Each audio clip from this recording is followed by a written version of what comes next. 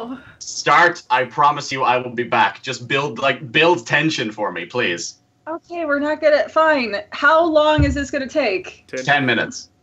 10 minutes? 10 minutes!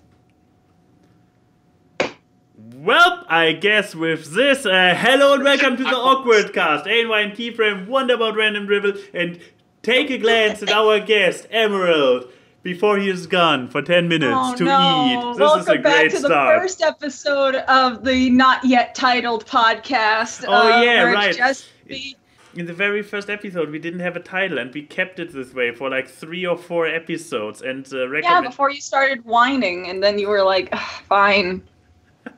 You were like, I want to be the co-optional podcast. I want to be the co-optional podcast. Yeah, and then like, TB died.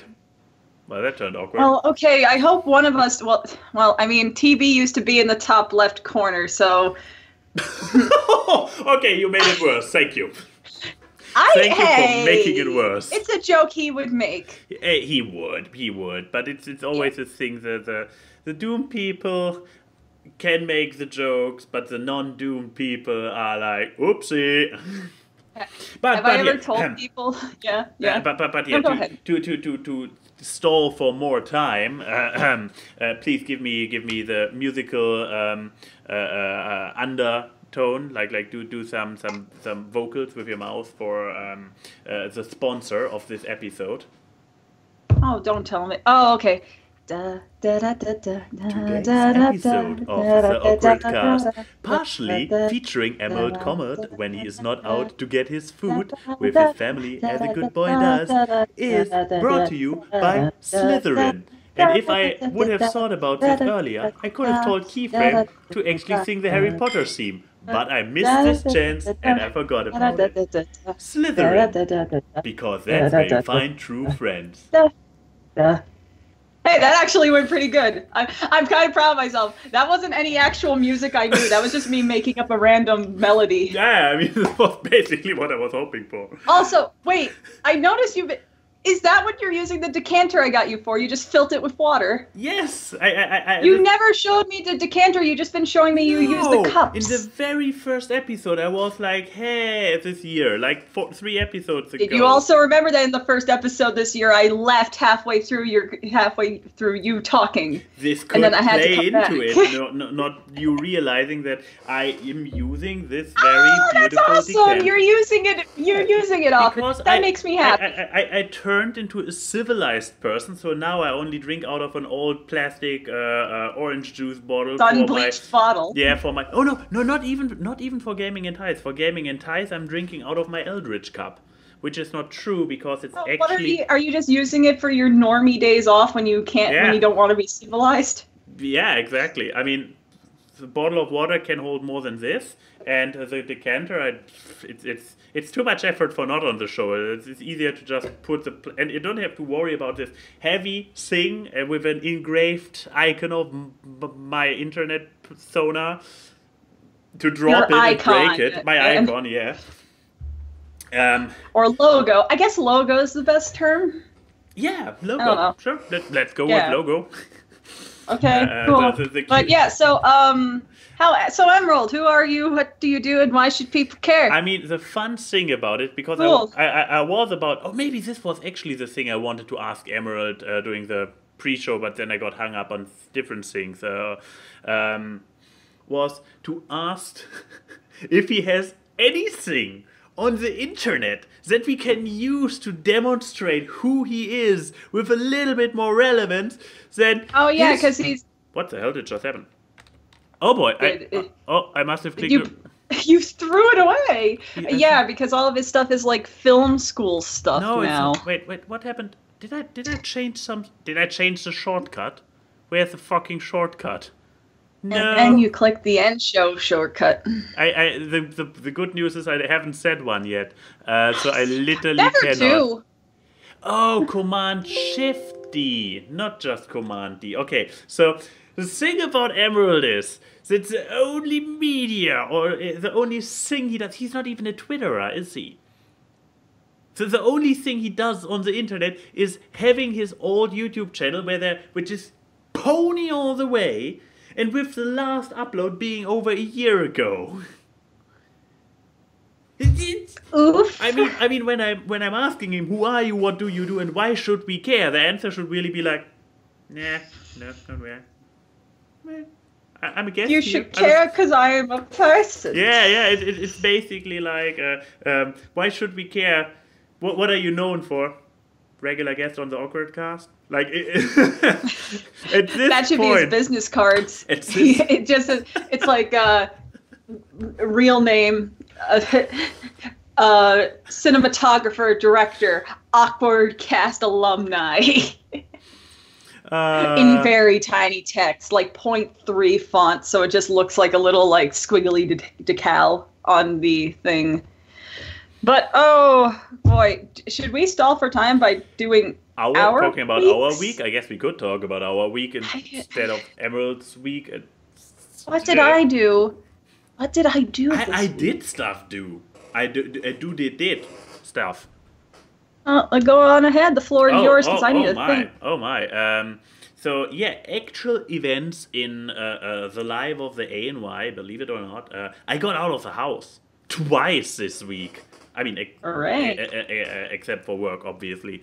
No, the first thing is that I got dragged out of the house on Thursday to a concert, as in live concert with a band on a stage and stuff, and a crowd that was actually going pretty wild. Caravan Palace. And I know that band. And since most people probably don't necessarily are like, oh, Caravan Palace, because I didn't know what was Caravan Palace before Denim pointed out to me. If people have ever seen the Lone Digger everyone has seen the Lone Digger music video. Yeah, exactly. So this is Caravan Palace. And yeah, they are a band with a heavy emphasis on electro swing. And I mean, for people who know this video, it goes a little bit into the graphic direction at some point. Yeah, just I think like not yet. Yeah, but yeah, I mean, you see what's about to come. Yeah, exactly. But the point is that that this video is not necessarily representative of the entire band and how it's up. They are on stage amazingly energetic and have a ton of fun, especially the lady. And I don't know. When is the point where I probably should stop showing this on Twitch? Probably right away because of the music. Probably right away as soon as the Gazelle Cage Dancer comes on. Maybe. Oh yeah, this is kind of Gazelle, isn't it? But yeah, there are the guys, and we if you want to watch it, exactly. Go watch it on YouTube. Yeah, the link down below. They're very electro swingy music. Yeah, and I lost my pen. Oh, that's a sad development. I guess I use this one now. Either way, but yeah. So you went to go do that. They have great stage presence. Oh yes, they are. One thing, so that I noticed before. Oh no, that we noticed when we were there. Their stage show is very flickery light heavy. That does not sound like fun for certain people. Nope.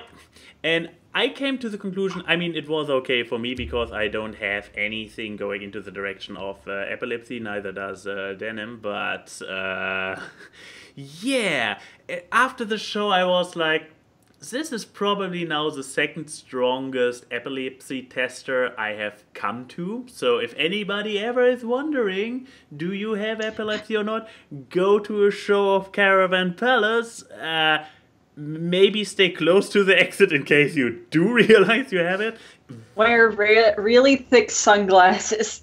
Oh yeah, it was really like flashy, but not in the... Specifically, and this is only like as someone who has epilepsy, or is prone to epileptic episodes, that's specifically photosensitive epilepsy. There's two kinds where like one is just the brain has spasms sometimes, and the other is specifically due to photosensitive. So the Porygon Pikachu episode kind of blinking light kind of thing, or like really fast sounds. Some people have that kind of auditory stimuli. Some people have seizures just based off stress. That's specifically photosensitive, which is the most common. but and can happen to people who even don't have epilepsy. It's just everyone has a different level of proneness to it. So that's your warning. If you have seizures based off stress, you could still go enjoy the electro swing band if blinking lights don't hurt you. Don't be a shut-in. Fair.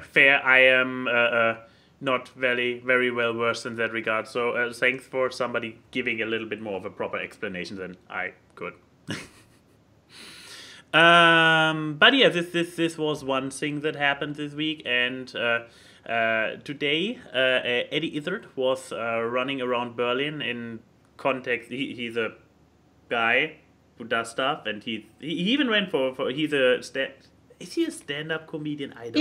He's a stand-up. He's a performer. He's an actor. He does. I mean, like, I mostly know him for acting stuff, but I do know that his beginning was in comedy performing. So, but yeah, he even now considered going into politics, like, officially. So, and what he currently does is he's touring through Europe by going in different cities and running a marathon each day in a city as some kind of charity program for UNICEF. And, good for him. Yeah, but I was like, yeah, okay, he takes his time. So I was like, okay, I'm running a marathon with maybe a few breaks in between and taking your time. But then I was like, wait.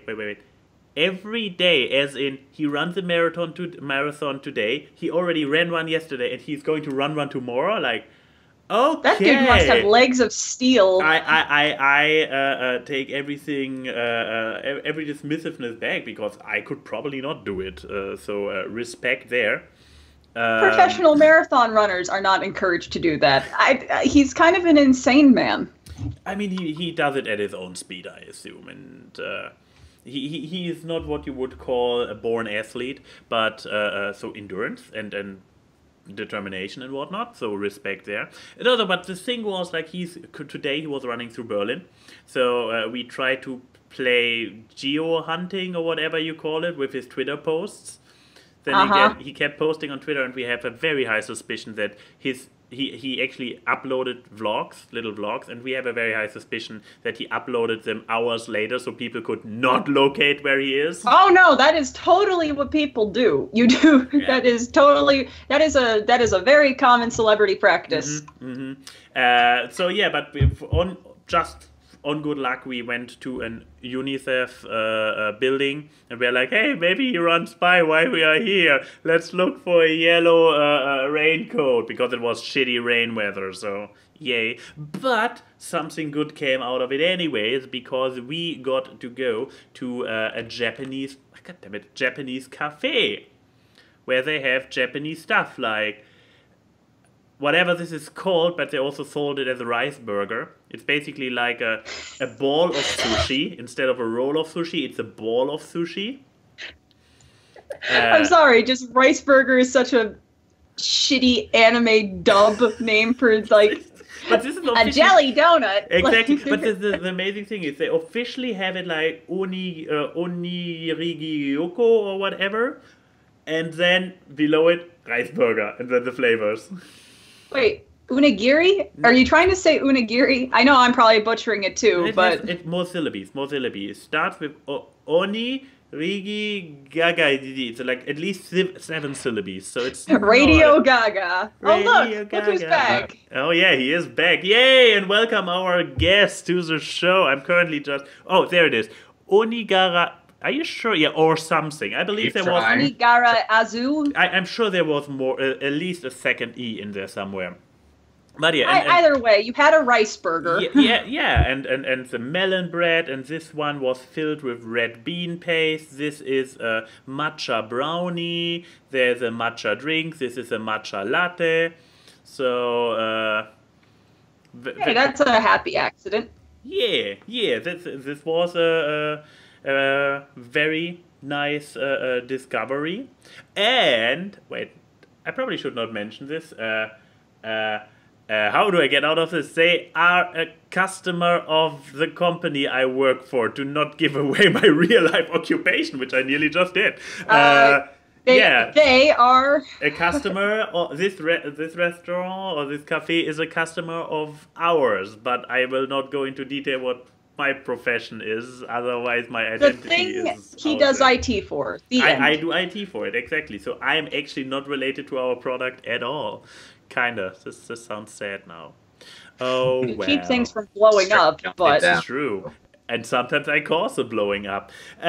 Yeah, Emerald, we tried already in your absence to explain to the audience who you are, what you do, and why people should care. And we came to the conclusion. Here, though, let's face it. And we came to the conclusion that your greatest current achievement on the internet, unless I'm missing something, is being on this show. Yes, it's like literally being literally the most, that, because you don't post anything you make. I had like a mild existential crisis today because I was like, you're gonna ask me who am I and why people should care, and I'm thinking like, the last thing I did on the internet was uploaded 2 years ago at this stage, really. 1 year, like, and it's actually featuring Josh, so this is probably why people got drawn in there. But yeah, it's a while, and it's all pony. How much pony do you still do?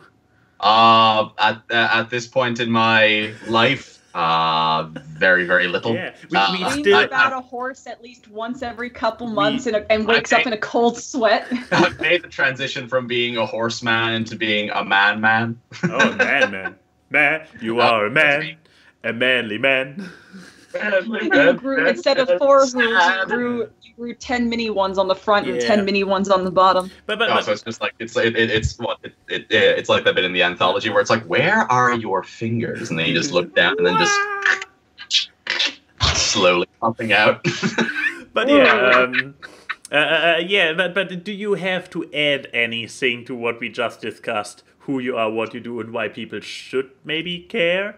I'm the Irish dude who comes on this show sometimes, insults the 2 hosts. They insult me back. I drink a little bit of wine. I talk about movies. I can either make you very, very sad with the movies that I'm talking about. I can either make you very, very happy with the movies that I'm talking about. Let's see what happens this evening. Hey, you are the. Wait, you were in competition at least for the most frequent guest on Awkward. Weren't you?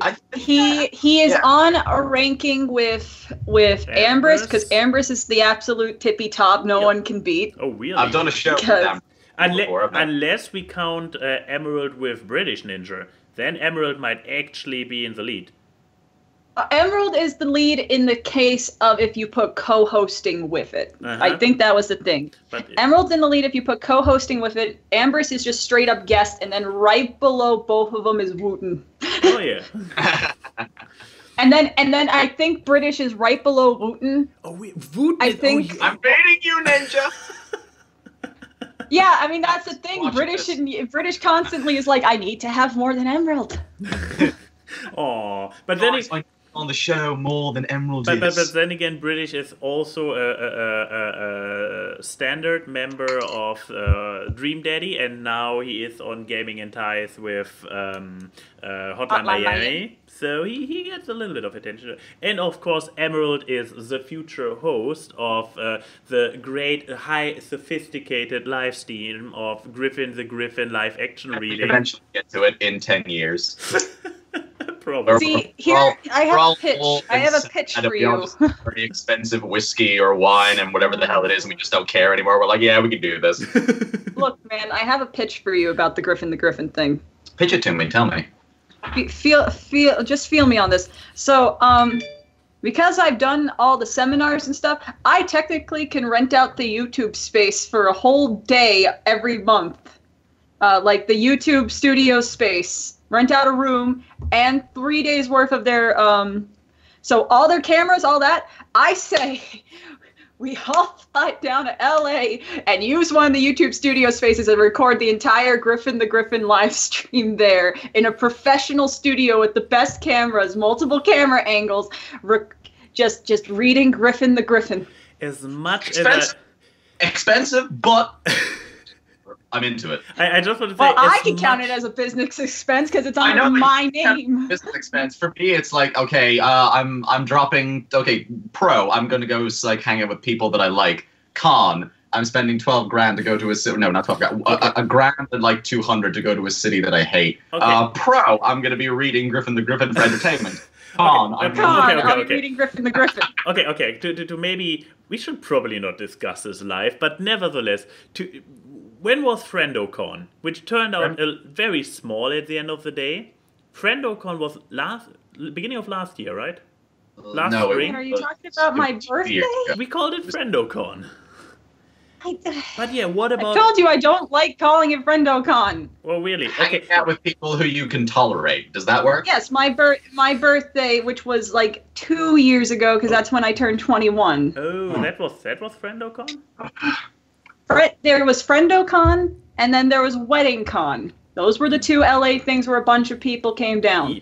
But yeah, if we find, or maybe even an actual convention that happened, or some reason to set up a get-together, fandom unrelated, just friends coming there, and as one event we do the Griffin reading in the YouTube space. That's whatever. It's not like that people could just come see me, the lonely person who does everything for everyone. Listen, I will consider... I can't say that because the one down there is literally coming down in like a week and a half. I can't say that. We've had multiple occasions where I'm just like, you never do anything for me, and he's just like, I'm literally flying down there in a week. You can't say shit. And also, like, oh. Ladies and gentlemen, live to you from the awkward chat, the YouTuber who reviewed Stripperella, Saberspark. Oh, Stripperella. That was a good video. I couldn't keep watching it without thinking of Momo from My Hero Academia. Here's the worst thing. I guess at this point we actually have to put a link to the Stripperella video in the description. But here's the worst thing when I watched it, and I heard like, I mean, you mentioned a lot of stuff why one probably should not care about Stripperella as a show and sincerely watch it, except maybe for cheapo, but. This co-worker of Stripperella, the one with the piggy tails, she actually has a very nice and cute character design, but she's in this show. I mean, she's also... I've watched all of Stripperella. Oh, of course you have. Of course you have. Why? What? Okay, do you expect any less of me? No! I'm not surprised. I watched it. She's actually really cute. I like her. She's so funny. She's like a funny little ditz. Yeah, the pigtail girl. She's super cute. Yeah, I picked up on that she is a cutie from just watching the review where we didn't even hear the audio. Too bad. But but also the thing is, it's very hard to be a fan of many shows when you're watching Stripperella because all you can hear is the other characters these people have played, and then you want to watch the other shows of these people because I love Cheapo, but every time I hear it, all I hear is the critic because it's John Lovitz, and it makes me just want to go and watch the critic instead. But no, so Max, I'm assuming after the cafe you didn't have... Two events happening this week was more than I am coping with. I mean, I am already exhausted, so did anything happen in your week, Emerald, or in your recent life since the last time you were on the show? And you want to share? You don't have, just what you want to share, some highlights. Two things, and you're so old. I have been... No, it's just we're boring. One that. thing happened in my life this week.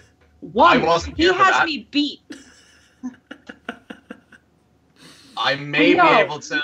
I don't know if this is like one-upping you guys or like or like putting you two up on pedestals, but like the only thing I've been doing for like since I got back into uni in February is editing my movie. That's literally it. Like life is so boring. I'm editing my film.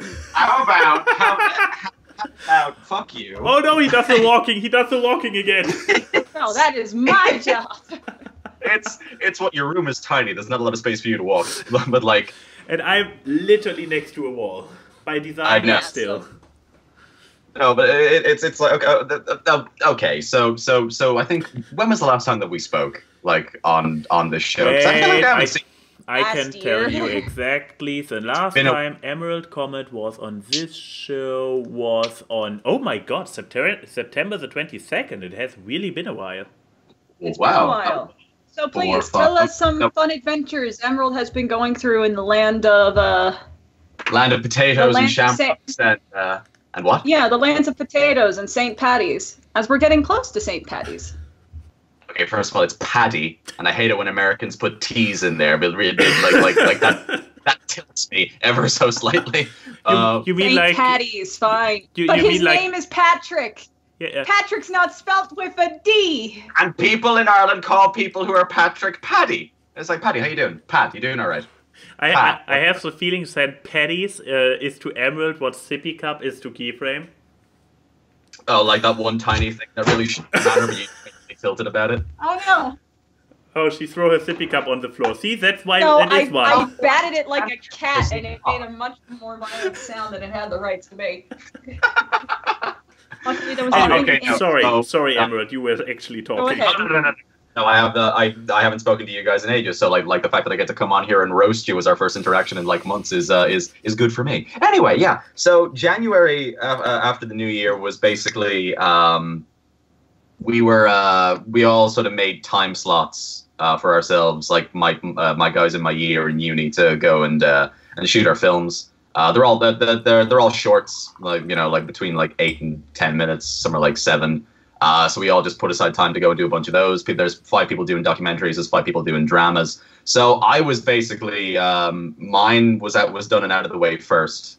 So we did that. We shot that. And then I was basically just running around for the rest of the month, just like doing whatever people needed me to do. I was the guy keeping everybody on time on one thing. I was working a camera on something else. I was making sure that the people in one show or like in one movie were like looked after. I was running around and just like doing stuff. And then we basically got back into class in start of February. Got a bit of a boot up the ass to basically say like, look, we're in the end game now, so you all need to like fucking pull it out of the bag. I know everybody was in Endgame, right? Everybody was in Endgame. Everybody's here. Sorry, you continue while Keyframe is dying and rethinking her entire life. Breakdown here. It's fine. I've seen it before. So we're 4 weeks into post-production. I'm getting everything together for it. Maybe I'll come back on the show and do some shameless self-promotion for my own. You're welcome to. So that'll be fun when we eventually do that. Yeah, so that's been me. Nothing that I would consider overly exciting has like really gone down in the last month or two. I've been hanging out with friends and playing bloody Dungeons and Dragons and making films. So I'm still alive. So I guess that's another good thing that happened. I mean, you survived Endgame. Are you okay? Okay. Listen, I don't know what dumbest, we said. The dumbest thing that made me laugh about it when you said everyone's here was because last night I was watching deepfake videos, like when people deepfake someone's face onto like a video clip. Okay. And I just had the thought of deep-faking like Emerald's face onto like someone from Endgame when they come on. Like deep-fakers in our audience, where I'm totally sure there are. Get on it. Like fucking, like you go to the gym and you work out and you come back and you're like, yeah, like I'm feeling like I can take on the world, and then you just watch Chris Hemsworth take off his shirt and you're like, what's the point? What is the point of anything? Well, no, see, because I can look this way without majorly dehydrating myself. That is fair. Because, I mean, like... I personally love that the camera was like, when Emerald was like, what am I doing with my life? And the camera just shrunk to underline his depression. Your software feels the pain that I go through on a daily basis. It's mood sensitive, but sorry, Key, you were saying about you working out and not dehydrating. Well, no, because that's the thing that people don't get with like the Marvel or cinema standards of beauty, especially when it comes to working out and stuff. Because a lot of people have that as their end game, their motivation posters, and it's like, yeah, but the only reasons they look like that unflexed is because they're severely dehydrated. They will not, like Chris Hemsworth or Chris Pratt for their respective movies would not drink water for like 3 days, so during the shoot they can look as ripped as possible. And then, as soon as they start drinking water again, they're super fucking sick. And that's why, like, when you actually see them when they're off shoot, and they still have a good body, but they actually look like a normal person. Bro. So, I think people just need to understand that. It's like no one looks flexed all the time. That is just a... That is it. Also, if you have as little body fat that you look like that unflexed, you need to go see a doctor. And but God's sake, have a burger. But yeah, guys, and if you take a photo of yourself while you are flexing, be prepared that people tell you that this picture is faked, right, Key? Oh, anyway, hi, welcome to my week. Life is exhausting. No, I told Max about this stuff, and it was just like, because I took a progress picture beginning of the week or something, or end of last week, and it was just... My email popped up, it was like, hey, this happened. I'm like, oh, Chad. Yeah, no, the thing is, I had a bunch of people DMing me saying, oh, you photoshopped this is fake, you can't look like this all the time, and I'm like... Of course not, that's not normal. That's not normal. I literally said, as soon as I got home from the gym... That is me with my muscles fully contracted, and I'm holding my arms up, so the body is getting stretched out anyways. That doesn't negate the fact the muscles are fucking there, and that they are at the stage that they are at. You nimrods! Exactly. How did you graduate preschool? But like... I feel like these are the people that put the triangle blocks in the circle hole. Like, just... Can we keeping calling out the guy? Not by name, obviously.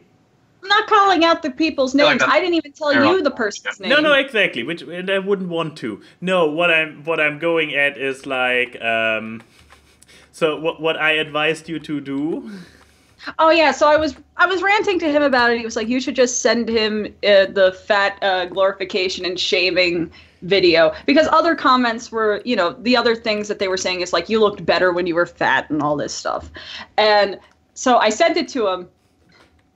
Then okay, later, so because so I was like, hey, I need the context of this because I'm hearing it just like, what? Send him the link to my That's Stupid About Fat Shaming and Fat Glorification. And she replied like, oh yeah, okay, I've done it. Better. And I'm like, okay, let me check the dislike count. So I took a screen cap of the video the moment when I got confirmation that it got sent to me.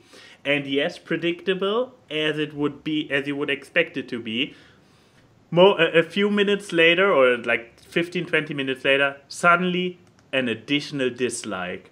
However, if you look closer, there is a like less. The guy is following me, has watched my video before, agreed with it, liked it, but the moment he realized that this video actually calls his own shitty behavior out, he changed his like to a dislike because he felt...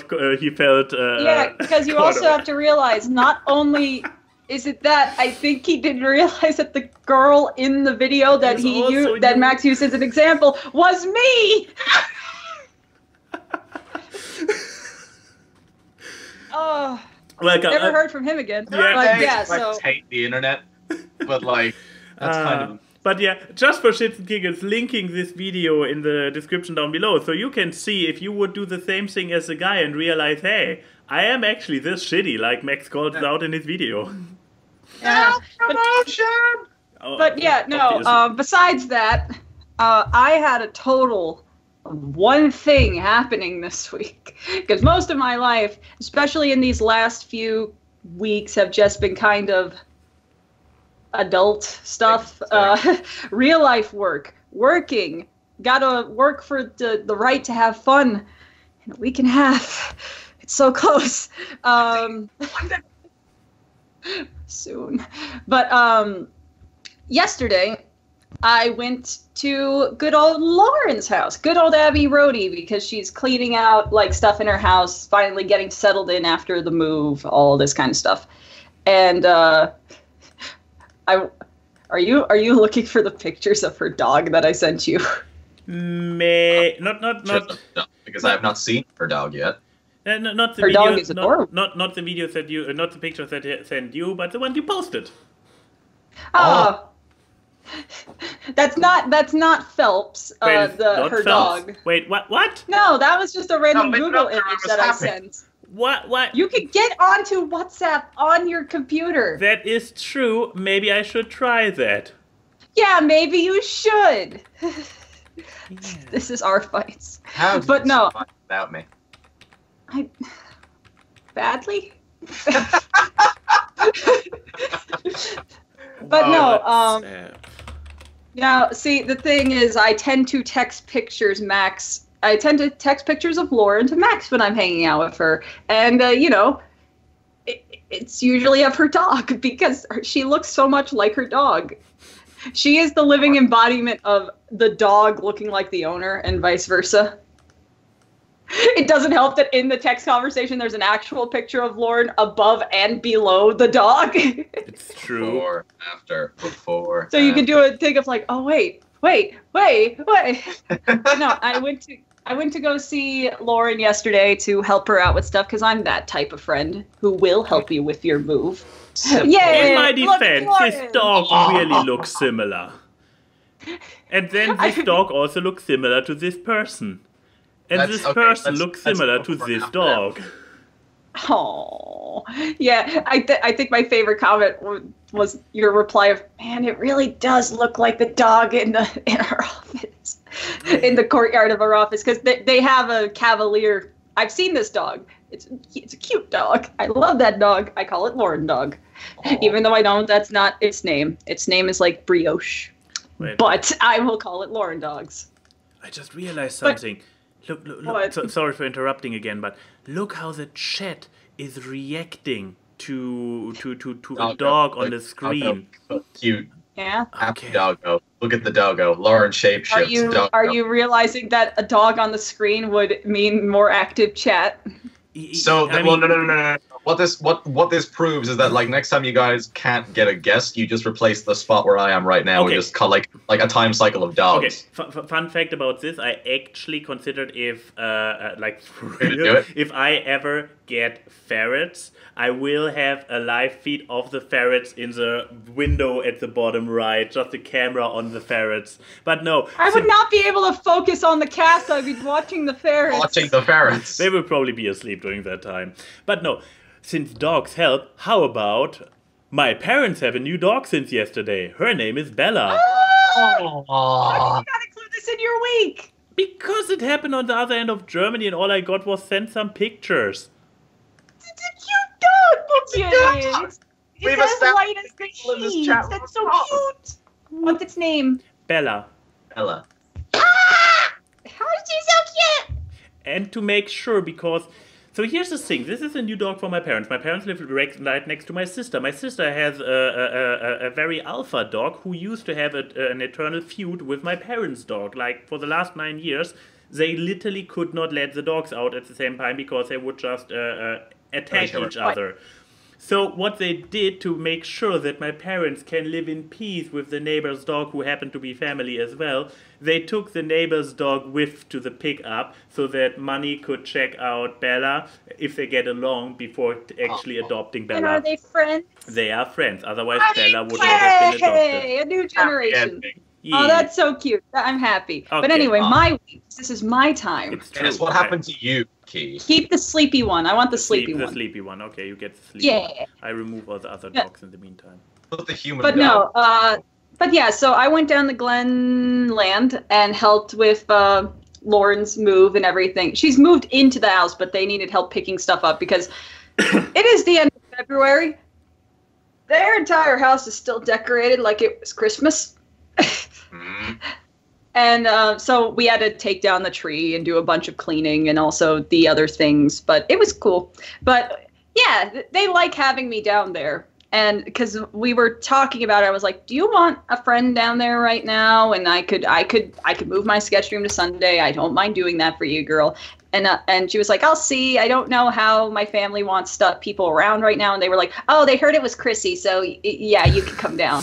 I was like, apparently. Look, I'm not going to ask why I'm liked. I'm just going to enjoy the fact I am. But we did a bunch of work, and it was...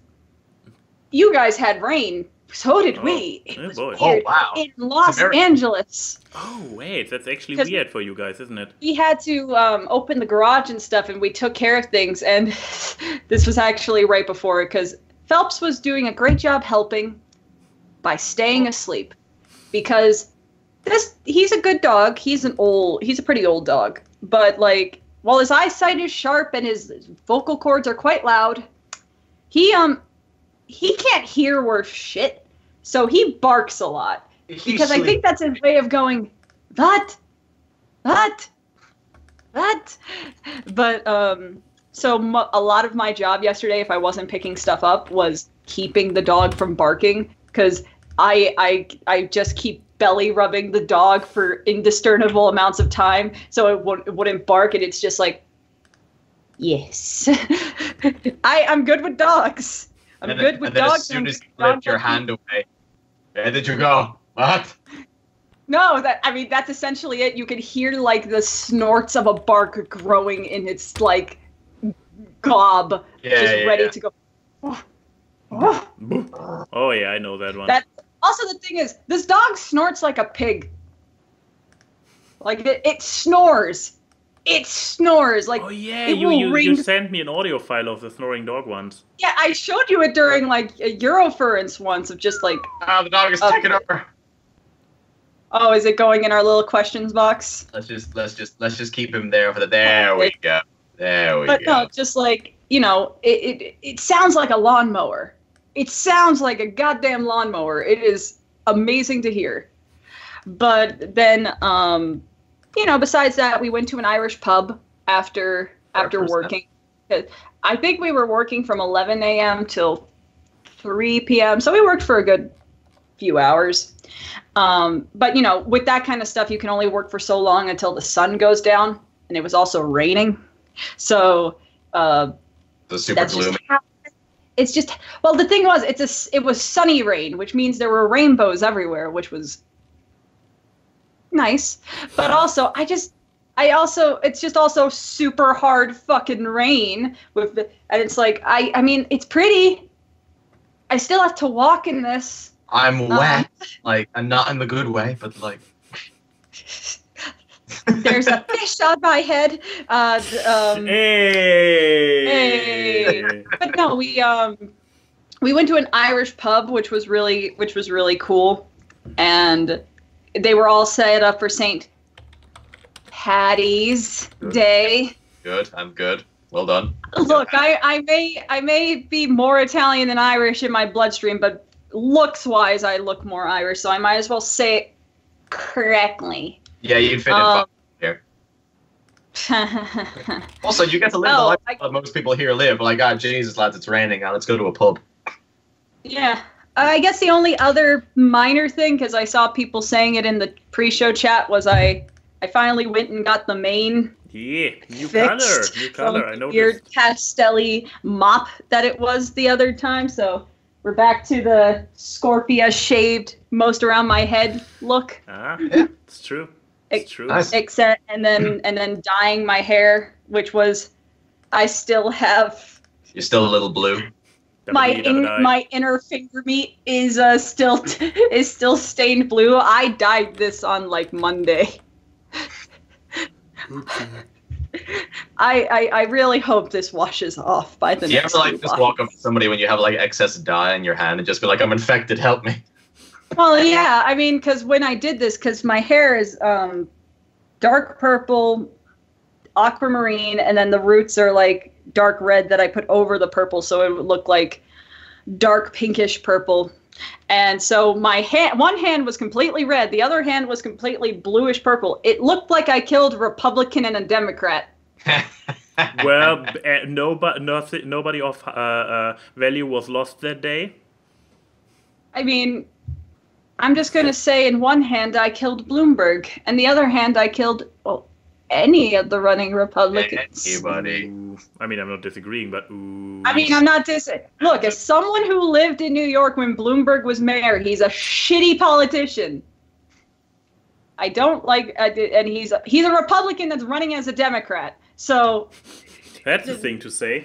A friend of mine, no. Genuinely, a friend of mine has said the exact same thing. I mean, it fits I from don't what know. I've heard about him. Think about it. It's all of the memes. I was wearing gloves, Denim, and then the gloves broke, and then I was like, well, I'm not stopping my hair job halfway through. These hands were made for art, and they will be the canvas like my scalp. But no, but yeah, besides that, that was my eventful week. I mean, and that's a dog. We actually made it pretty far with just the week, so I'm not complaining. But yeah, you guys can go first with your medias because I need to watch one. Okay. Yeah, I mean, I don't think I can include this. I don't think I can include this as my media. I'll put it in. I'll put it in the chat. Oh no, what's going on? I don't think I can include this as a media. I'm pretty sure that we've made things like stretch before. I mean, our rule is if you can have something to say about it, if you can. I mean, it's an otter eating a phone. I don't know what much more I could say besides it's just great. Well, what about the composition of the video? Like is it at least a very nicely composed otter eating a phone? No. Think about Tommy Oliver's review of Big Horse, the music video. Big horse. This is a big horse. This is a small horse. Horse. Did you guys not know this? This was something happening back in 2014 or 13. I saw it. Exactly. Sorry, I was just still staring at the otter eating a phone. Can you please, okay, just in place of where your lovely title card is for this, can we just put the video of the otter eating the phone?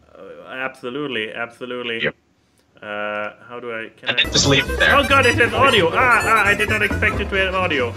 Okay, putting it here. The tweet's caption on the link says, "I fixed the audio." Where is it? Okay. There we go.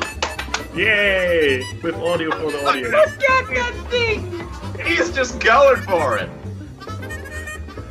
Wait, I know a way that I can get around this, but I'll still go last.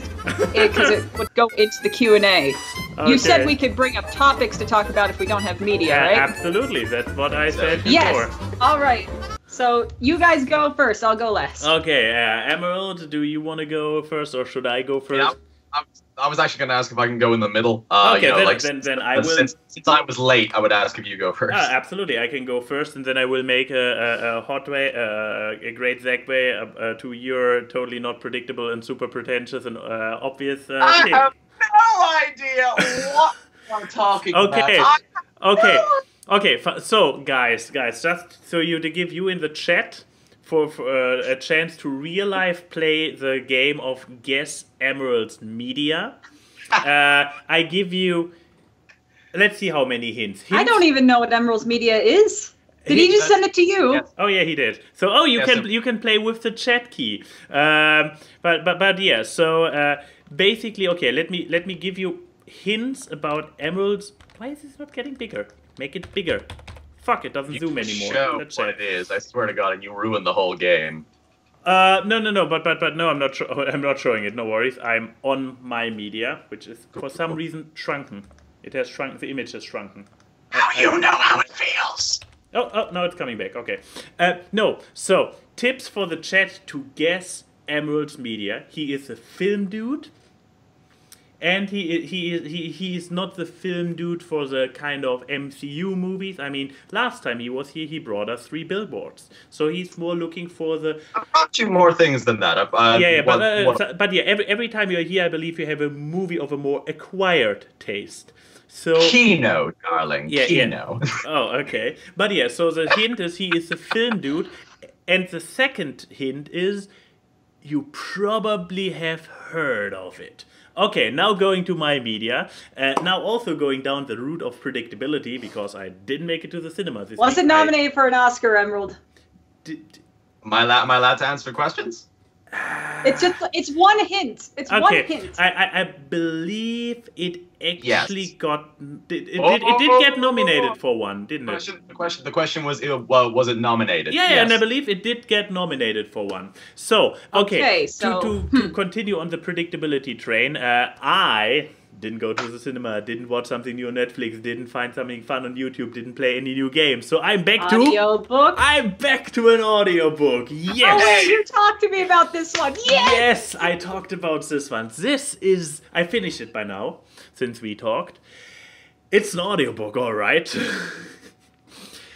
I have... Can you say the specific thing before you go into it about our conversation about this audiobook? Sure. Was there lore behind this? It's the small tangent of, well, I'm probably going to talk about it on Hawkwood. Well, yeah, but I want to hear about it, so maybe I want to listen to it and have some contribution. I don't know if I recommend it though. It's true, and I still don't. Your impression of A&Y. That is, at least she doesn't do a German Nazi accent, so this is a nicer impression of me than 99% of my friends otherwise. My American friends, I should say. I don't think we could do it online without getting shut down. No, I mean, Chris, Will, I believe I had other people also trying to speak for me and went into super strong accent. Like, nine. Anyways. It's a West German, not an East German. Anyways, Gideon. Go on. Gideon the Nines. Oh boy, I can still not decide if it's good or bad. So it passes a basic test. It's competently written. So the writing, it's like sentences. It's descriptive. You get what's going on. You get a feel for it. So you can follow the story. The story is not all over the place. But the story itself and the universe it takes place in is so fucking weird. And the character is also so fucking weird and nothing makes sense.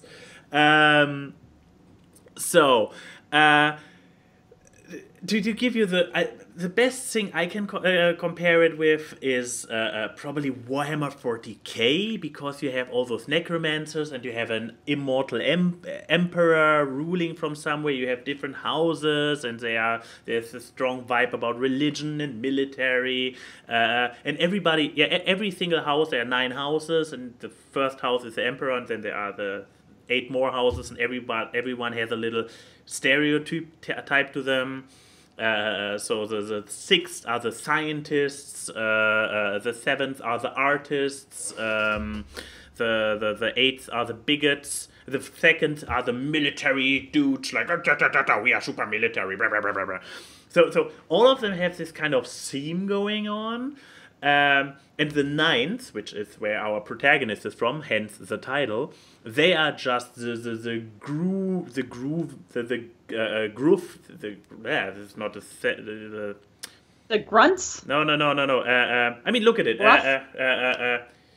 The cryptiest of them all. They live in a literal tomb, and they're like crypt keepers. Yeah, they are all like structured like an order, like nuns and whatnot. So the ruler is literally the reverend. The ruler of the house is the reverend, and but yeah, well, not the ruler, I guess, because the ruler is his 17-year-old daughter, the reverend's daughter, due to the fact that her parents died and she is animating them as flesh puppets and pretending that her parents are still alive and just having put down a vow of silence, while she is actually running the entire place for the last 7 years. And, well, the only other person on this planet who is halfway human is Gideon, the protagonist and titular character. And she doesn't make the least sense. So she's growing up in this, what do you call this place where nuns live? A convent. Yes, exactly. A nunnery? In this convent. She's basically growing up in this death cult convent. And has been dropped there as an infant, so she's not even a member of this planet in the first place. It's also sci-fi. Did I mention that it's sci-fi? That's one of the points why I went like... Sci-fi necromancers, okay. Exactly. That's why I went Warhammer 40k. Yeah. However, for people who can do anything with that reference, she is Blackjack from Fallout Equestria Project Horizons, down to the point where she is wearing fucking sunglasses in her otherwise not fitting outfit. And the sunglasses are, I can zoom in even more. So her face is painted like a skull, but she's wearing shades. Yes, I know. And this is like she looks like she's wearing the Punisher's logo on her face. No, but it's like a mix of the Punisher and Crowley from what you call it, Good Omens. Yeah. She has like a red. Yeah, I was about to say because her hair is like a red-headed version of Captain Marvel's Endgame haircut. Yeah. But yeah, good old Gideon. But yeah, she doesn't make any... So she grew up literally since being an infant all the way in this place as a soldier and in this convent. And she grows up being completely rebellious, having like cursing like a sailor, being a pervert, having... Which also doesn't make sense. A porn collection. How did she even... How do you get a porn collection in a convent? On a planet. This entire planet is a convent. No, there is a spot on this planet which is in some kind of atmosphere bubble. And in this atmospheric bubble, they built this graveyard convent. And how did she get... It doesn't make sense how she got porn there. It doesn't make sense how she got these shades. Because that's also the big thing. Like, she's traveling then to a different location with her leader or whatever, and basically the moment the door of their spaceship opens, she is like drawing out those glasses and putting them on so her leader can't stop her. So she has those shades and she has hidden them and she knows that it's a cool thing to do and puts them on in this moment. It doesn't make sense. This entire character is what do you call it? Dissonance. Something dissonance. Cognitive dissonance? Yeah, something like this, where it doesn't fit, where it breaks the immersion because it's so out of place and doesn't fit the rest of it. But at the end of, and then they get there and it turns a little bit into a murder mystery, and all the other houses, everybody is spleenish and everybody looks suspicious, and you try to figure out, oh my god, and then dying starts. Well, in a story about space necromancers, people die. Oh. But no, they have a very limited cast in this castle where they then try to... And again, there's this giant, beautiful castle with a lab in the basement. Just a lab, which once again feels so tropey, so fan-fiction-y. Like a video game thing where... It's all over the place, but it's still competently enough written that you don't drop it because it's shit. Because it isn't, and apparently it gets celebrated pretty much in its circle, and this is a debut novel, so this is the first thing the author officially published, which is impressive in its own right, because for that it's fucking good. But it's still... I that's the thing, I cannot recommend it because it's not good. It's not bad, don't take me wrong. It's not bad. But it's so weird, and you have... Can you in good conscience tell people to spend money? I mean, if you are in for a ride and have a credit on Audible left, then sure, go ahead. I mean, you see me, I am intrigued by its weirdness. But I'm also... And it's all told from Gideon's point of view, so also you get the entire world tinted through her perspective. So there are a group of characters that are referred to as the awful teens because she had a bad first experience with them throughout the majority of the book as the awful team, the other awful team. Just because she had it's her perspective, even if it's third person narration. It's a ride. It's a fucking ride. And of course, knowing my fucking luck, I mean, this is just pointing it out how it is. Of course, once I started listening to it, only then I checked, and yes, it's the first part of a trilogy which only has one book released yet.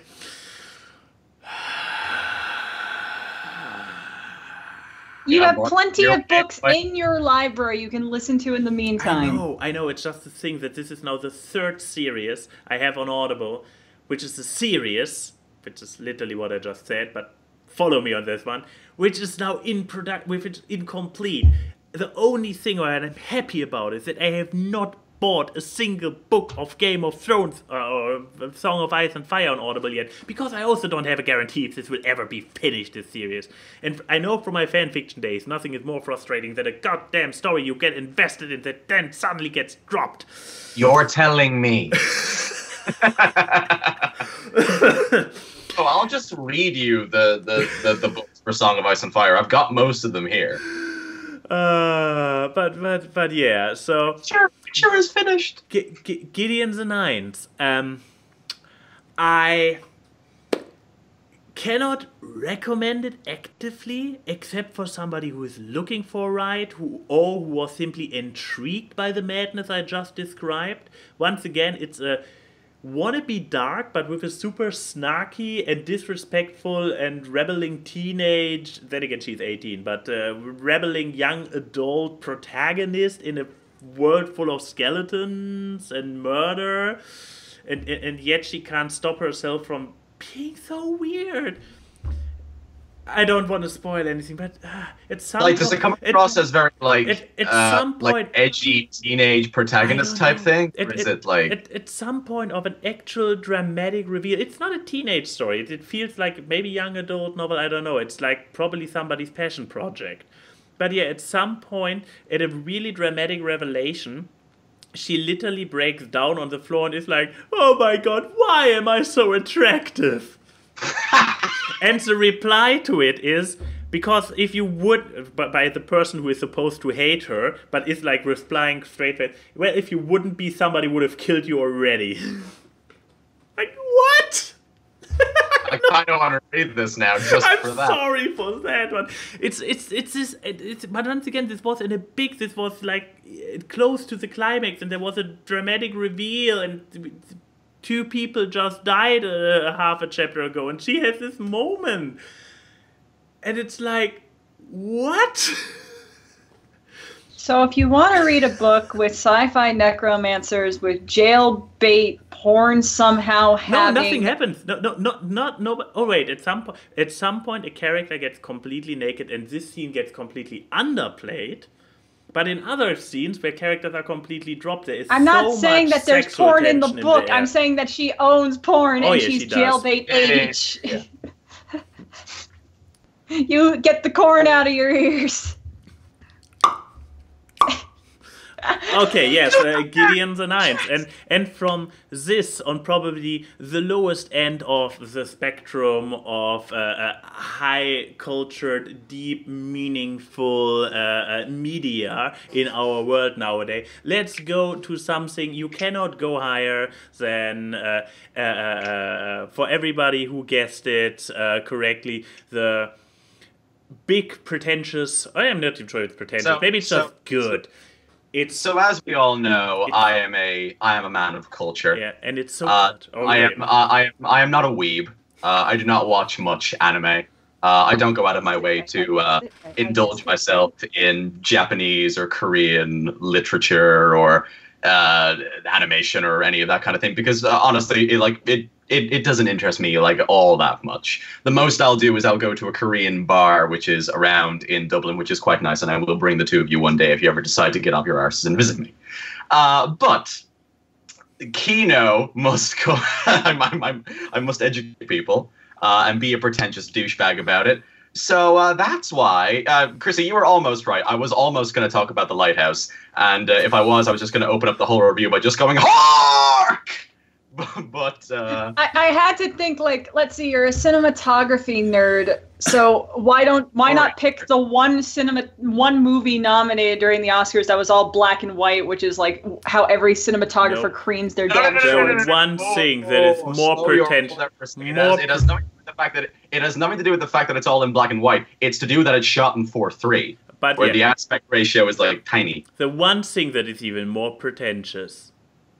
Original audio with subtitles. Parasite. I'm going to talk about Parasite. That was my second guess, and I got it right. It was your third guess. Your second guess. It was my third guess, but I got it right. I got it right at the end of the day. Yeah. I actually see the conversation in Skype. Is it Lighthouse? It's almost was. 2 popes. No. Parasite? Maybe. We have fun here. But yes, Parasite. I've seen this movie, so I can contribute too. Oh, you have seen it? Yes, the only one who hasn't seen it is Max because he's a slow reader. Oh, so you 2 are enlightened. That's very good. So this movie is a Korean film. It's made by Bong Joon-ho, the man who made his Oscars Kiss. And pretty much like going to a film school or like studying film, no one shut up about this movie for ages and ages and ages. So I was like, all right, fine. I guess I gotta go and see it. And I don't use the word masterpiece very much. Oh my. I'm not going to for this one either. Yeah, but I think that it's pretty good.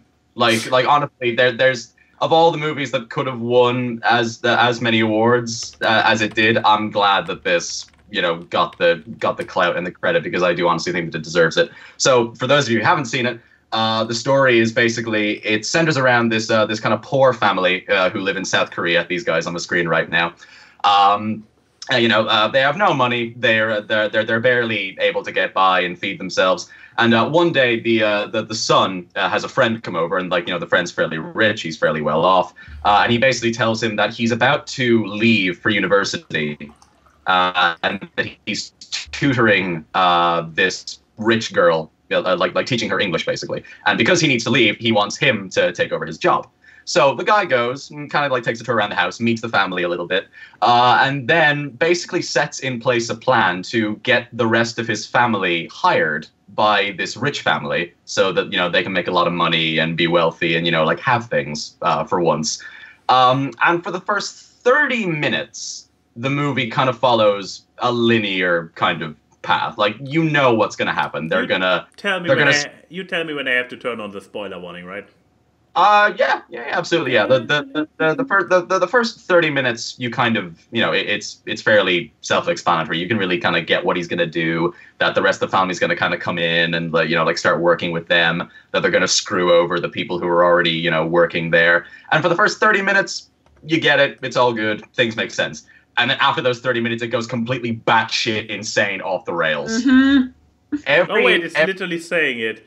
We expect it to be one thing, but then it mutates into something else, literally. Because after the first 30 minutes, you're thinking, oh shit, now what's going to happen? And then 15 minutes later, oh shit, now what's going to happen? And then another 15 minutes, oh shit, now it's going to happen. It finds that kind of magic sweet spot of being a movie that's not fast paced. Like, it's a little bit slow, but you're not bored, because something is always going on. It's either a character is talking about something or kind of explaining something in a really interesting way. There's either like these really gorgeous kind of like beautiful shots that are kind of going on that show you the house, or that show you, you know, like how they're sort of putting in place their plans.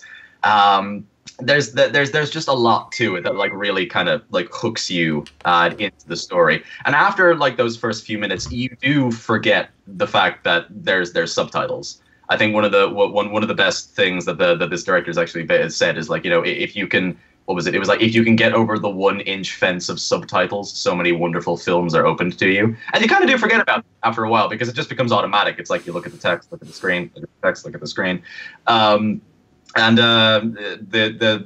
It's all very well acted. So the performances really help draw you along the whole kind of journey that these people are kind of going on in the film. And what I think is so particularly fantastic about it is that he wrote a film that perfectly lulls you into a false sense of security. Because when it starts, it's really funny. Like it's not super serious until like the last 10 minutes, or at least it doesn't go from like 0 to 100. Until like it's a slow progression of like kind of getting to 100. And, you know, you're kind of watching these people go about their lives. You know, you're laughing because, like, you know, there's just mad things that they have to do. The film literally opens with the only way that they can get Wi-Fi in their house is to go into the toilet, like into the bathroom. And there's like a little ledge where their toilet is. So there's the floor and then the toilet's up here. So they have to like stand up on the ledge and hold their phones up to even get internet. And that's just so that the mom can get a text to see if she's gotten an offer for a job yet. So, you know, it's like, it has that kind of perfect, like, dark comedy kind of vibe about it. So, you know, while you're watching it for that first little bit, you think that, like, this is how the rest of the movie is going to be. And then it's just that slow bleed of, like, slowly figuring out that, like, things are just going to go from, like, bad for them already to, like, absolutely, like, horrible by the very end of it. which is well, I guess one of my favorite ways for like, you know, movies, you know, like can be written to, you know, like get the audience and kind of bring them into the world and then like slowly toy around with their emotions a little bit until you eventually, you know, like bring them to that, you know, like horrible dark place by the very, very end. I can give a definite sort of like answer on this one because I think that it is absolutely worth seeing. I know that I'm being the pretentious douchebag film student by saying, oh, yes, this overseas film, Korean subtitles starring people that you've never heard of. I'm so excited for it. Academy Awards favorite. Academy Award winning. Yes. Have you guys seen Uncut Gems, the Adam Sandler movie? Yes. Like, there's one bit where like, holy shit, I'm coming. Yeah. I love Uncut Gems. That's also a good... I should have watched that. I disagree, Chrissy. You don't like Uncut Gems? No, I'm memeing that moment where he's like... Okay. Sorry. I haven't watched Uncut Gems since it came out, so... But what a great segue, Chrissy. What did you bring for us today? Not Uncut Gems. Oh, boy. I'll watch Parasite. It's good. Yeah, go watch Parasite. It's good. I do think, watch it digitally if you're a slow reader. I know, wink, like... No, this was a conversation me and Max had because he's like, it's not that I don't want to see the movie. I'm not good at reading. Read subtitles fast enough. Yeah, it's true. Yeah, exactly. Oh, shit. So it's the reason why I prefer anime dubbed as well, because I'm really not a quick reader. And yeah, but at least if you watch it digitally, you're able to pause it if you have to. Because it is a fantastic movie. And Emerald's right. Eventually, it does become muscle memory. Because it's not like people are talking rapid fire in the movie, too. So, because the movie's also very much a setting tension and a lot of atmospheric stuff. So, talking is not the highest priority, in all honesty. It's like how Once Upon a Time in Hollywood was. It's like it's all build up to this thing that's going to happen in like the last 10 minutes. That's just like except they don't kill the Manson family in Parasite. Yeah, there's no flamethrowers. Spoilers, they don't kill the Manson family. There's no flamethrowers in Parasite either. Spoilers. Oh, yeah. But no, my media is a topic that I was starting to talk about in the pre-show, but I wanted to just continue the topic because goddamn, I want to talk about it.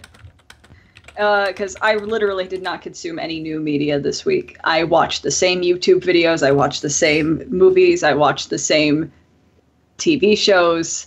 The only new thing I watched was Michael Bolton's sexy Valentine's Day special on Netflix, and that does not have enough to talk about. Well, it's just about Michael Bolton doing a Valentine's Day special to help Santa Claus conceive 75,000 more kids for Christmas the next year. Well, and of course there was that. And yeah, of course this that we have over here.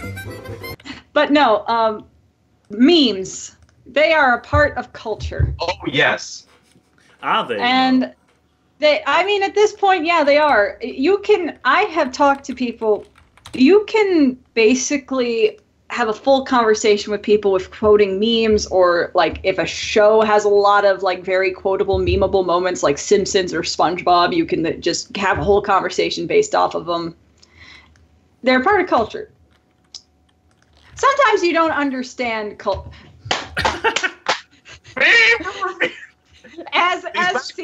things just have natural triggers that you see something and you just know exactly what to do. But sometimes you don't understand culture. And I want to talk about that. What are and the chat can answer too, what are like memes, that kind of meme culture moments that has happened? Doesn't have to be this year, because this year barely started. Of that you just never understood. And I guess vice versa, the one that you completely took to heart, that is the one that to you will never die. For me, that's dabbing. Dabbing will never die. Dabbing will never not be funny. Dabbing is just beautiful and perfect. I missed my cue, didn't I? Oh no! I need to set a shortcut for dabbing. Control D. Control D. But Control-Shift-D is already my thing for the desktop. Can't you just do Control-D, not Control-Shift? Do you need to have Shift in the command? The Control-D did something. I tried this earlier and something exploded. So I probably just have to set a few more screen cap. And the multiple me's screen. I mean, like... But yeah, I mean, the things that don't die for me are like dabbing or white guy blinking gif, which is the best reaction to any... Yes, that! That's the best reaction. I even have it as a gif in my Discord. Link down below. Yeah, it's perfect. Can we like that here? Because I actually don't know what that is. The white guy blinking? I feel like I know what it is, but I can't see it in my head. White guy blinking. That's actually a good point. I probably should show it when it's when we talk the individual memes we talk about. Okay, there it is incoming. I know what the thing got us. I mean, let's take a look. White guy. Oh no! It switched between other ones. God damn it! Where's the original? Why are they? I put it in the Skype chat. I put the proper one in the Skype chat. Okay, here it's also one that apparently is not altered. Yeah, there you go. See, that is the perfect reaction to anything ever. I know exactly what that is now. Thank you. Yeah, I know what it is. But no, there's plenty of them that I have absorbed that I think are just perfect. They will never not be funny. Things that go way back into the older eras, like some things just tell perfect stories, like Trollface and all that stuff. But sometimes you just don't fucking understand certain memes, and I'm slowly getting to that point where I don't understand half the things that happen nowadays. And I don't know who to blame, but I don't understand it, and it scares me. Mostly because I have had some virality with things that I do, and I don't get why they become viral, and it scares me. You're getting old. It's like the weirdest shut up! thing to latch onto. Although to be fair, it's not something you say to someone a few weeks before their birthday is you're getting old. Old. But no, I think, but yeah, I just want to open it up because to share in this feeling of oldness, like a meme that you just don't understand the appeal of. And I guess that Ice Age baby thing has become that for me in recent memory. I think it's amazing. But the meme that I will never understand is like, it's not, I don't know if you count it as a meme, but it's definitely something people do in a lot of memes where they will just blast your ears out with audio. Wait, this became a recent meme? Bass boosting? No, not a recent meme. That's just a meme in meme culture I don't understand is the ear rape thing where you just like completely deep fry the audio. No, I mean, Ice Age Baby became recently a meme? Yes, and the whole meme is hurting it, like just causing it pain and harm and saying how much you want to kill the thing. Yeah, well, hang on a second. Whoa. What's the difference then between that and Stuart Little? Because the Stuart Little meme is literally the same thing. It's like, like killing Stuart Little. I didn't even know there was a Stuart Little meme. No, that's the joke. It's like the Ice Age Baby meme is literally the Stuart Little meme of hurting and killing Stuart Little, just repackaged as the Ice Age Baby. What the hell is this? K-pop bitches be. Yeah, see? I don't understand it, and it scares me. I don't get it either. What? I don't like it. Like, it just kind of... I don't... What the Oh, yeah, there's a recent meme that that's the other recent meme that I like, that I can connect with is, Ethan from Unis Honest with the really tiny hands going, oh my fucking god. Like, that is what that makes me feel. Oh my fucking god. But no, but yeah, so I guess, what about you, Ambrose? You're our guest. What's a meme that you'll never understand why it's so meme? I never really got into memes until I started college, and then I was ruined.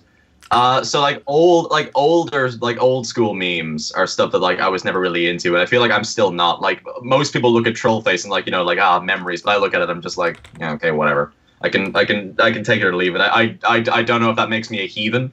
But the things that I really connect with, the meme that will never die for me because I use it on a daily basis is the Chad meme. Literally, whenever someone does something that I think is cool or something good happens, my immediate response is just to be like, oh, Chad. That will never not be funny and it will never not die for me. What a lucky name to have if a person is a person named Chad in the Chad thing. It's about being cool. Chrissy, I never sent you this meme, but like one of the best variations of the Chad Virgin meme I saw was the Virgin Beatles versus the Beach Chads. Yes, I seen that one. I don't agree. Ended up hating each other, went off and made like their own kind of pretentious music, had an unbreakable bromance, revived a dying genre of music. I don't.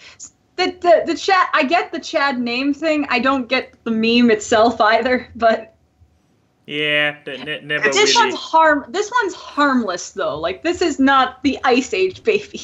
Yeah, but the Ice Age baby thing is harmless. Fuck the Ice Age baby. But yeah, but this was actually the positive meme that Emerald brought up. Yeah, what's your negative meme, Emerald? I already said this like before, but like all the old ones like Trollface.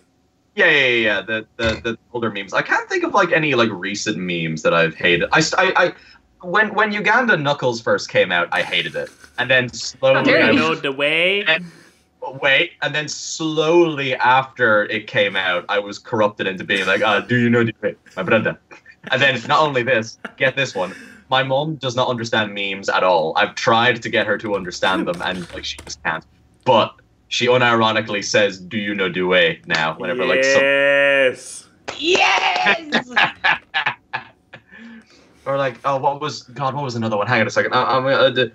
Anyway, you talk about your meme stuff because I'm just gonna go through old like chats with my phone and see if I send her any. I mean, I am personally the guy who I like memes that can carry a message. Like I'm probably not quick enough, especially finding them and put them on screen while I talk about them. So you have to use your imagination. But I'm also pretty.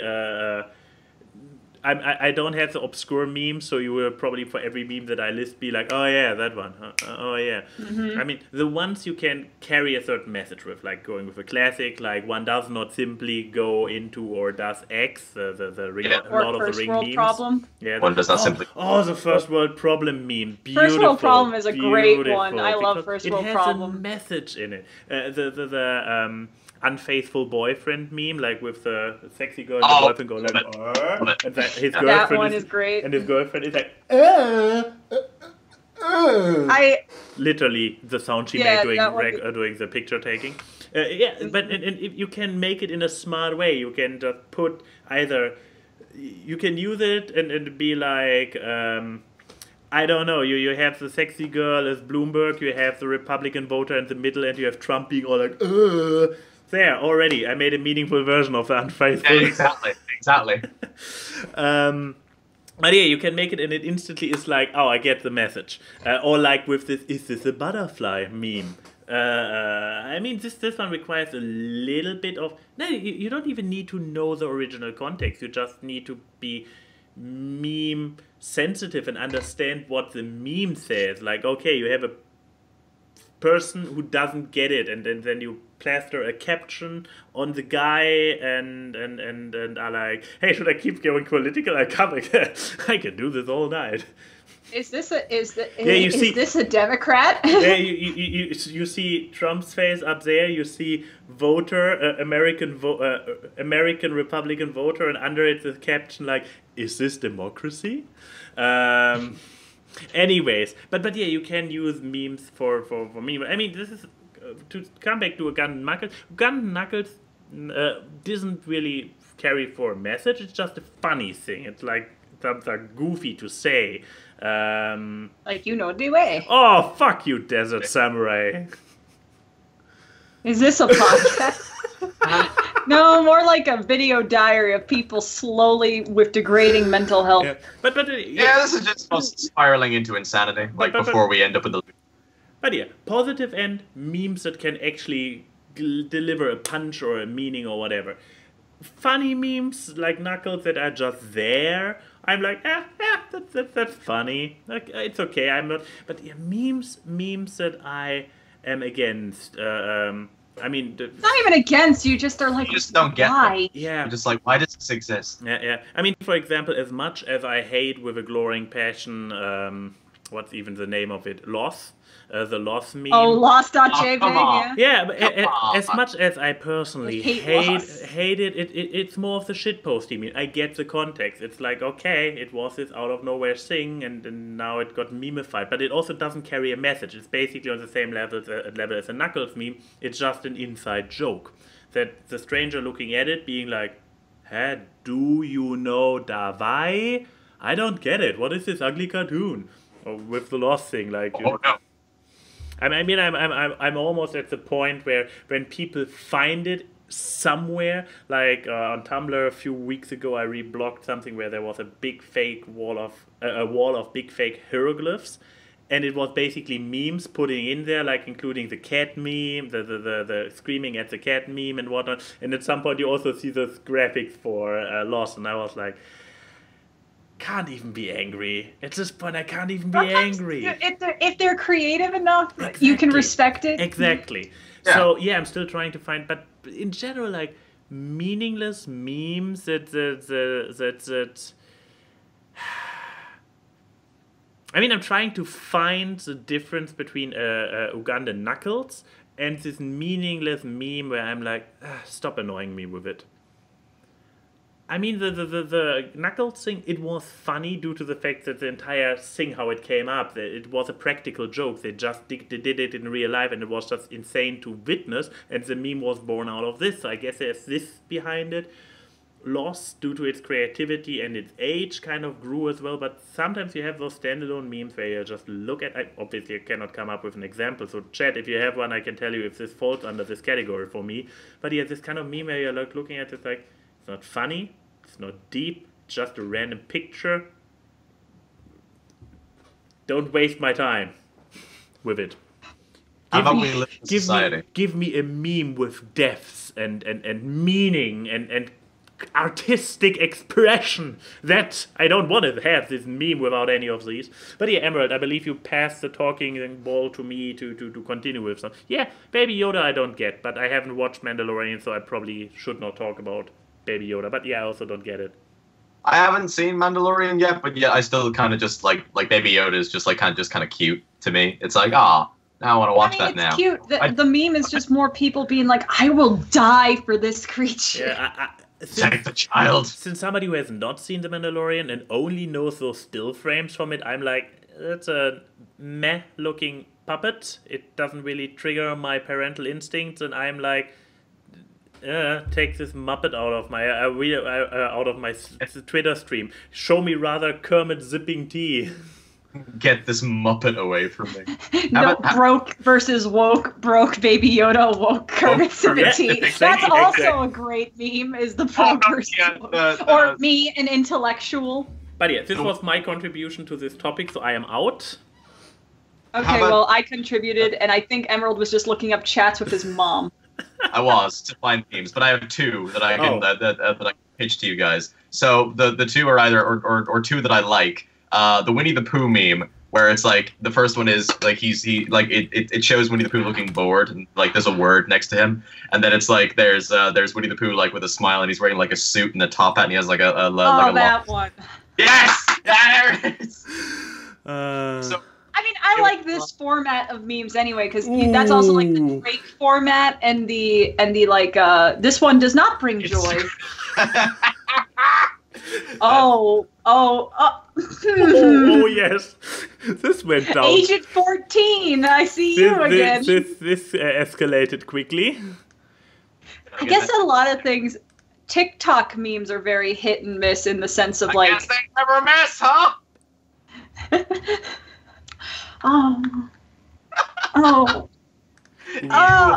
Walked. This was you. It was just if that's a brick wall. If that's a brick wall.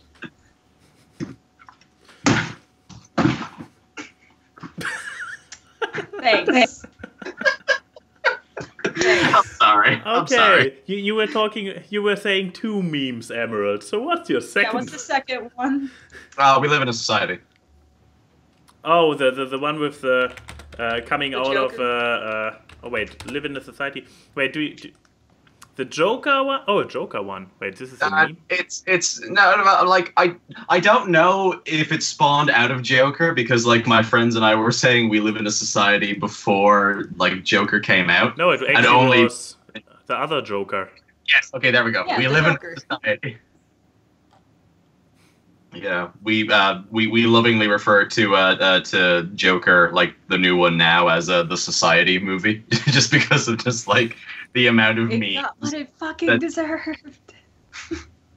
Or like the one with like Robert De Niro, where it's like you're laughing if people are dead and you're laughing. Like so many people have just taken that and like made something different out of it. People took that with Toy Story 4 winning over Klaus, and it just was like you took out a beloved 2D animated film and took their Oscar, and you're laughing, and then it just cuts to the Woody laughing face. Yeah, exactly. Yeah, or like we make a lot of Star Wars memes. The Star Wars memes are just ones that I love. Like there was like a post that like some Instagram influencer put up where like it was her like looking all pretty, and the caption was "Hello there," and then every comment underneath it was General Kenobi. General Kenobi. But yeah, so before it's getting later, so we have questions to answer. But I'm happy I brought that topic. It was a lot of fun. Topics work. Topics work. Too long. I apologize. Oh no, you didn't go on for too long. We went on a tangent about memes. So yeah. So it was a very loaded topic, which is good for the context of it. Did you have any Twitter questions this time around? I actually have plenty of them for once. Before I go to that, I just want to point out that Emerald, right now, with you as a guest, we have like more viewers than we had for any of the other guests so far this year. I bring good. You bring the funny. Also, 1 second. Is there a party going on outside? What? Is there? No, it's just one very loud kid with a radio. Dang it. Wait, you are telling me that you're having a kid standing in front of your window with a jukebox over his head? No, it is not that. No, it's just this one kid with a bike, and he has the radio like tied to the front of the bike, and he's just doing circles in the grass. Is it a boombox? No, it's a really tiny radio. I think like a Bluetooth speaker or something. Yep. They're actually louder than the average boombox from back in the day. Dang. Who was it? Question time. John Cusack? No, but Emerald really brings the viewers. You are, at this point, this is really your main output as a content producer on the internet. Look, until the awards start rolling in, I will take it. Fair. But questions. Oh boy, I actually have like 1, 2, 3, 4, 5 on Twitter. What's going on here? Okay, let's start with a quick one. I said this before and it backfired horribly, but hopefully this is really a quick one. Oh god, I just removed all the questions. From Irish John, does Emerald like Coke or Pepsi? Pepsi. See, this was an easy one. Coke is an inferior drink, and I hate it. Every time I drink Coke, it gives me a stomach cramp. Pepsi is great. Thank you. Next question. But maybe to answer the question from our end as well, Fritz Cola, only available in Germany as far as I know. Take that. As much caffeine as you can put into a soda without it counting as an energy drink. I want Fritz Cola. Africola is also pretty good. I could get Africola at the import store where I live. Not Fritz Cola though. But next question. Next question on Discord. Kamazar Cuddles asks, if you could live at any time in human history, what time period would you pick? If you could live in any time period. What? Yeah. If you could live in any human history. Any time period in human history, what time period would you pick? I believe we had this before, and I have no clue what I answered back then, so it's basically like a completely new question. It probably was 2 years, 2-3 years since we got it the last time. Probably. What if this person only comes by every once a year to ask the same question in a random podcast? And we fall for it every single time and give different answers every single time. At least I probably do. I could picture that you actually give consistency the same answer without remembering it. 50s. Key, I'm gonna no. Are you people going to guess what I would pick? Kind of. Oh, okay. Yeah. How to alter the question? We answer for each other in which time period we would send each other. Is a punishment or what we think they would like? The latter. Oh. Unless they're masochists, then it could be both at once. And then you actually tell us where you would go. Okay, fine. But I'm with Emerald. I would send you to the. I'm not good with putting down the decade, but yeah, somewhere in the earlier 20th century where Beatles were going on and this bright fashion and whatnot. I'm not sure if this is so 50s, the 60s, 50s, 60s. Yeah, 60s. Oh, I don't want to be around during the Vietnam War. Maybe in Great Britain, since where the Beatles are. Also, lack of women's rights. And no, just the. So when do you want to be then? That's the thing. I've talked about time travel a lot to people. If I just had the power to time travel, and I can go back home, I would just go time travel to a time where groceries cost a shit little amount of money and just buy a bunch of groceries and bring them back to the present. And then I would hoard up on food that I know is discontinued.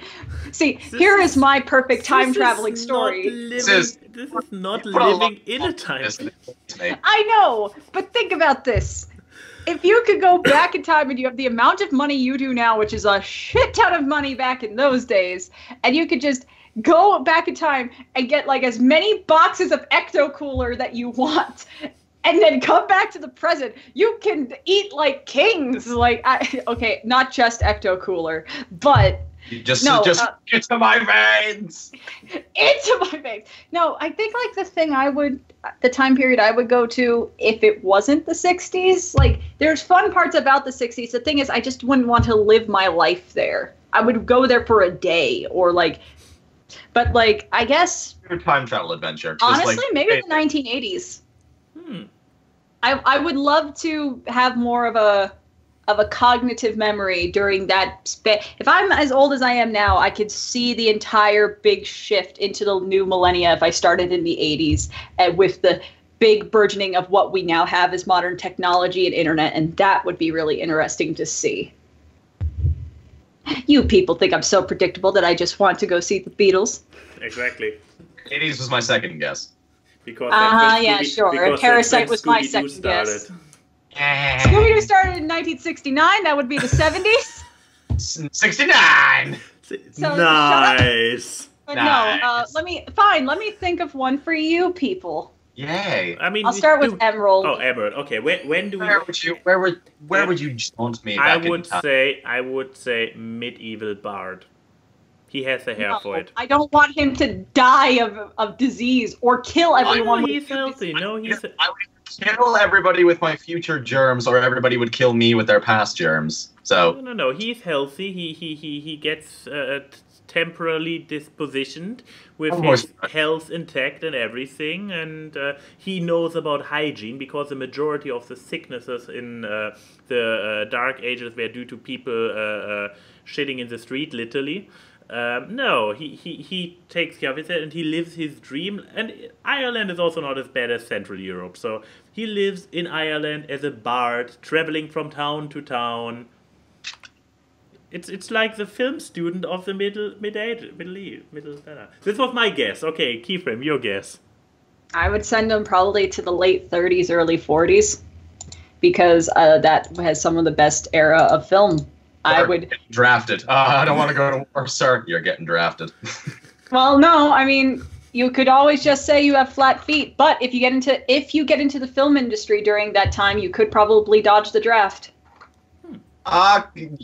Yeah, I can see that. And you could be around during the beginning and uprising of Hitchcock's sound films. So I would probably send you to the 30s and 40s when film was just starting to really be film. I never considered going to the 30s and 40s, but yeah, no, I could see that. Okay, what would have been your answer before we manipulated you into believing otherwise? You know, the funny thing is that I was with a friend of mine last night, and we were talking about we were randomly talking about the 18th century, and about dress and how just conservative, just kind of weird stuff like that. I'm kind of happy where I am, to be totally honest. I mean, I feel like it's a very like not answer. If I was gonna like give you my main answer, I wouldn't mind going back to the 70s, just because I feel like the like most of Europe and like like even England was like fairly loose and fairly okay 70s. But like Ireland in the 70s was still very very very Catholic. So the whole shit of like kids like getting their fucking knuckles like cracked by rulers, getting like beaten up in school by the teachers didn't like really leave until the 1990s. Oh, you want to write with your left hand? Better learn to write. Actually, that's the other thing that I only figured out the other day is because when in the evenings when transmissions on the TV would end, they put up like this still image of a girl and a teddy bear, like she was kind of like by a desk holding a pen and the bear was like over here.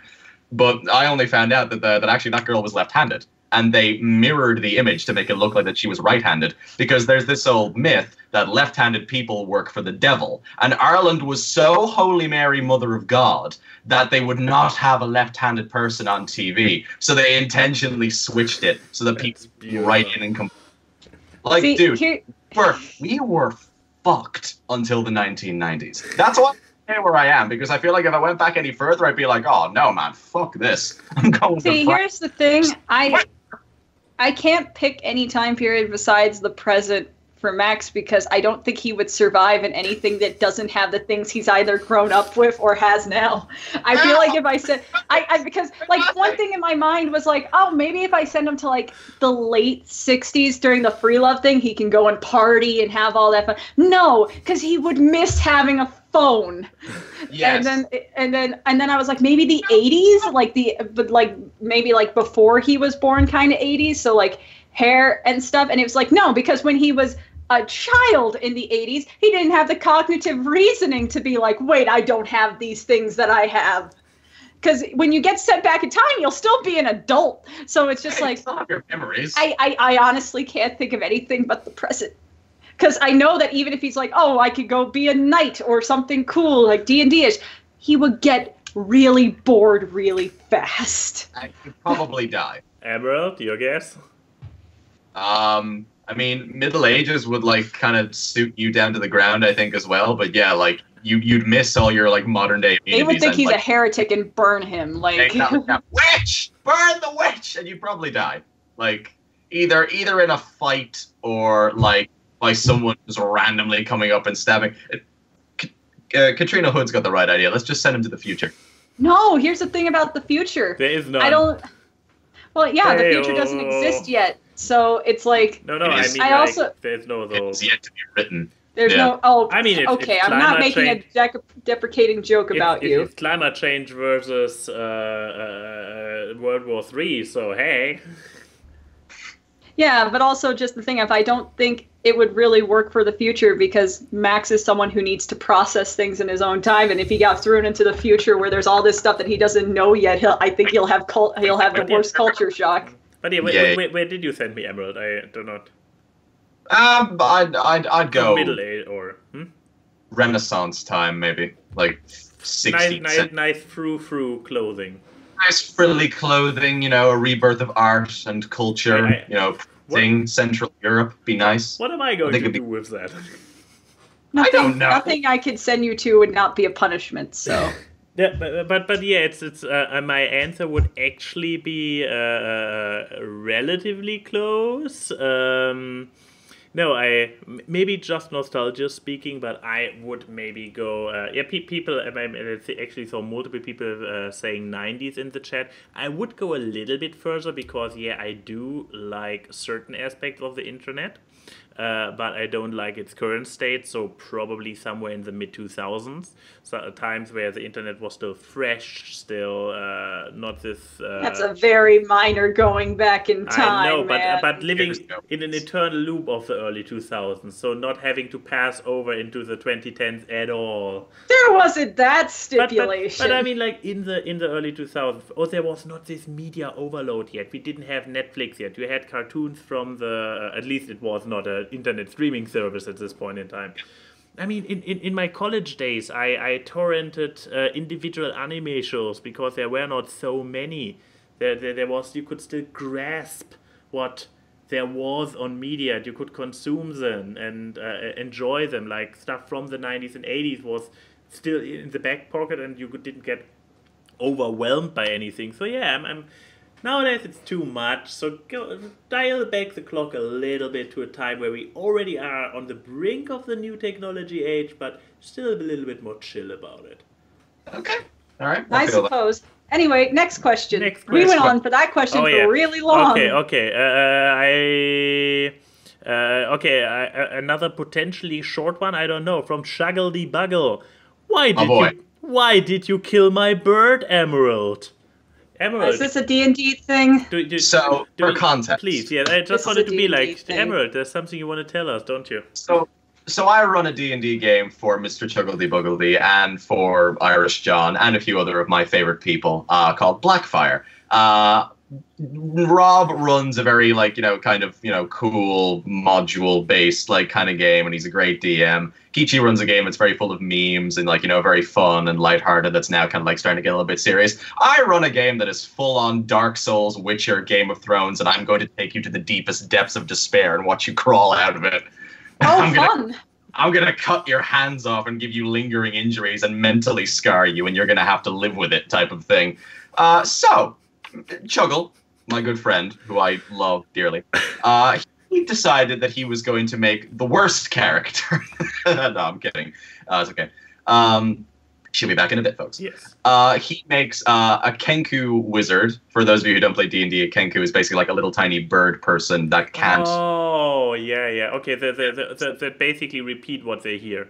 Yes. Kenku can't form their own thoughts. They can only mimic things that they've heard from other people. So Chuggle played a Kenku wizard named Roxanne, who everybody immediately loved. Hugging the bird, and we have to keep the bird safe.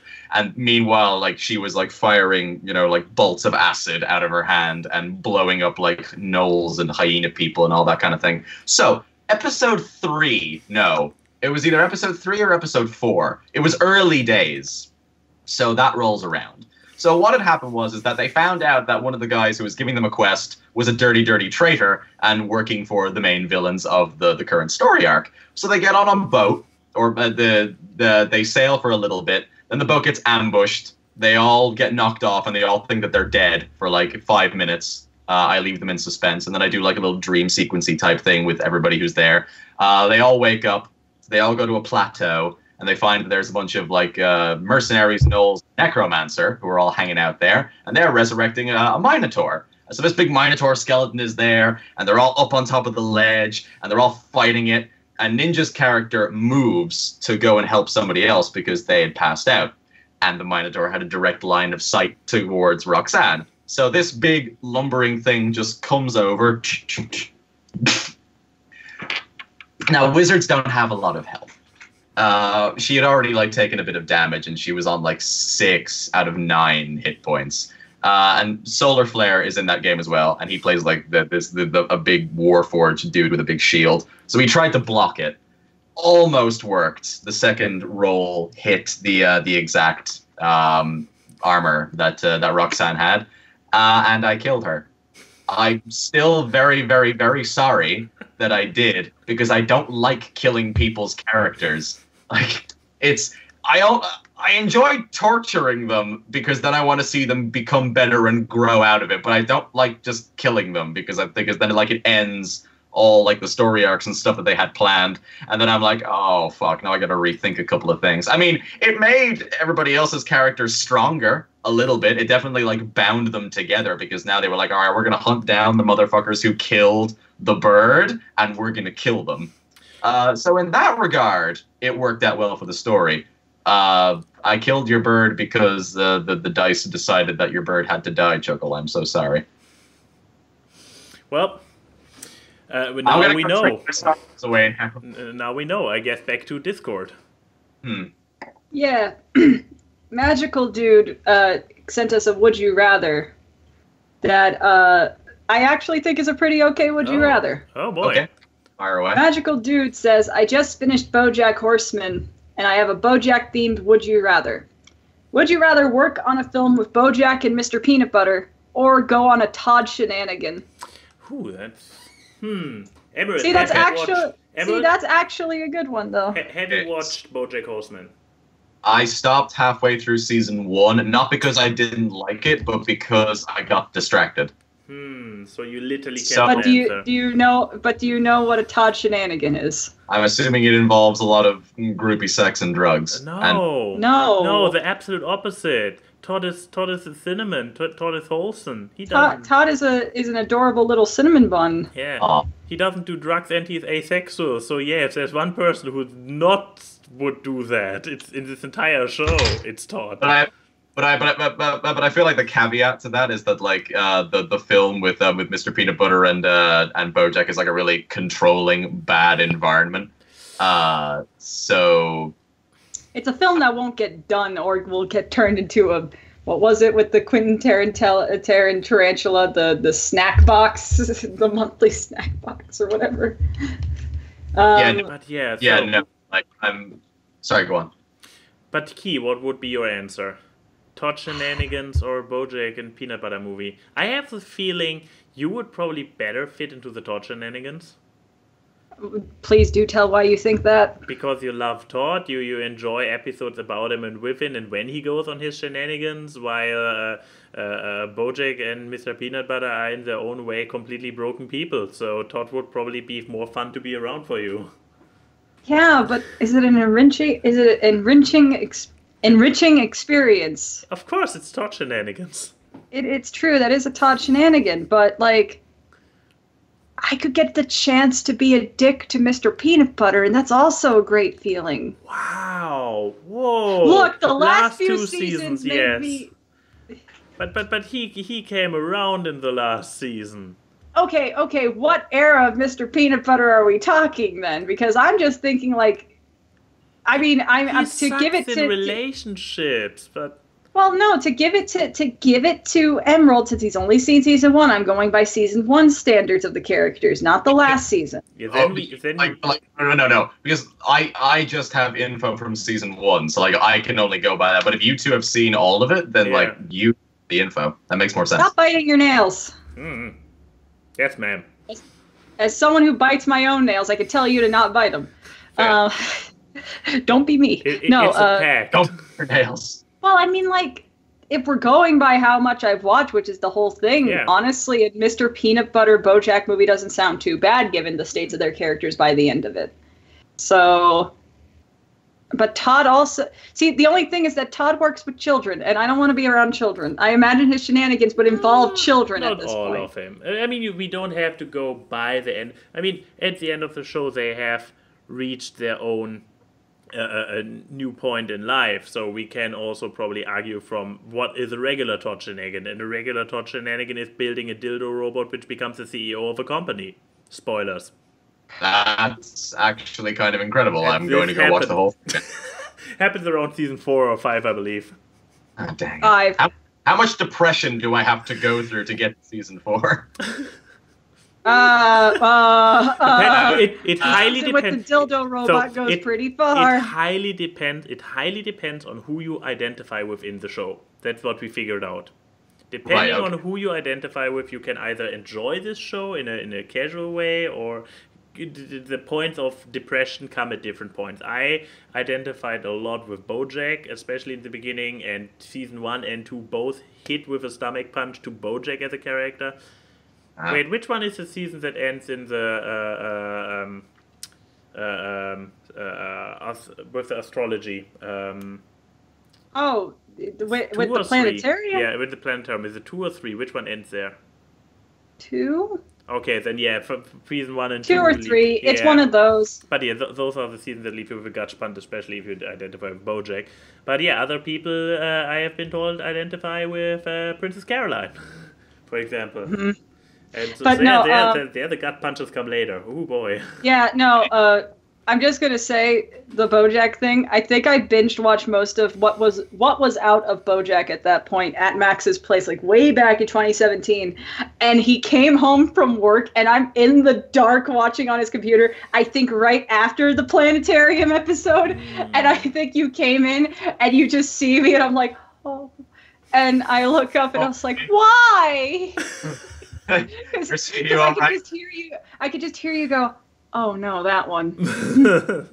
There is only darkness beyond this point. Yeah, exactly. But no, I guess I'll. You know what? I'm going to go against the grain. I think I'll do the BoJack peanut butter movie. But because that would be my answer too. Todd shenanigans are usually too wholesome and too wacky for me. I cannot stand this, and being around miserable old people is what I like to do because I feel at home.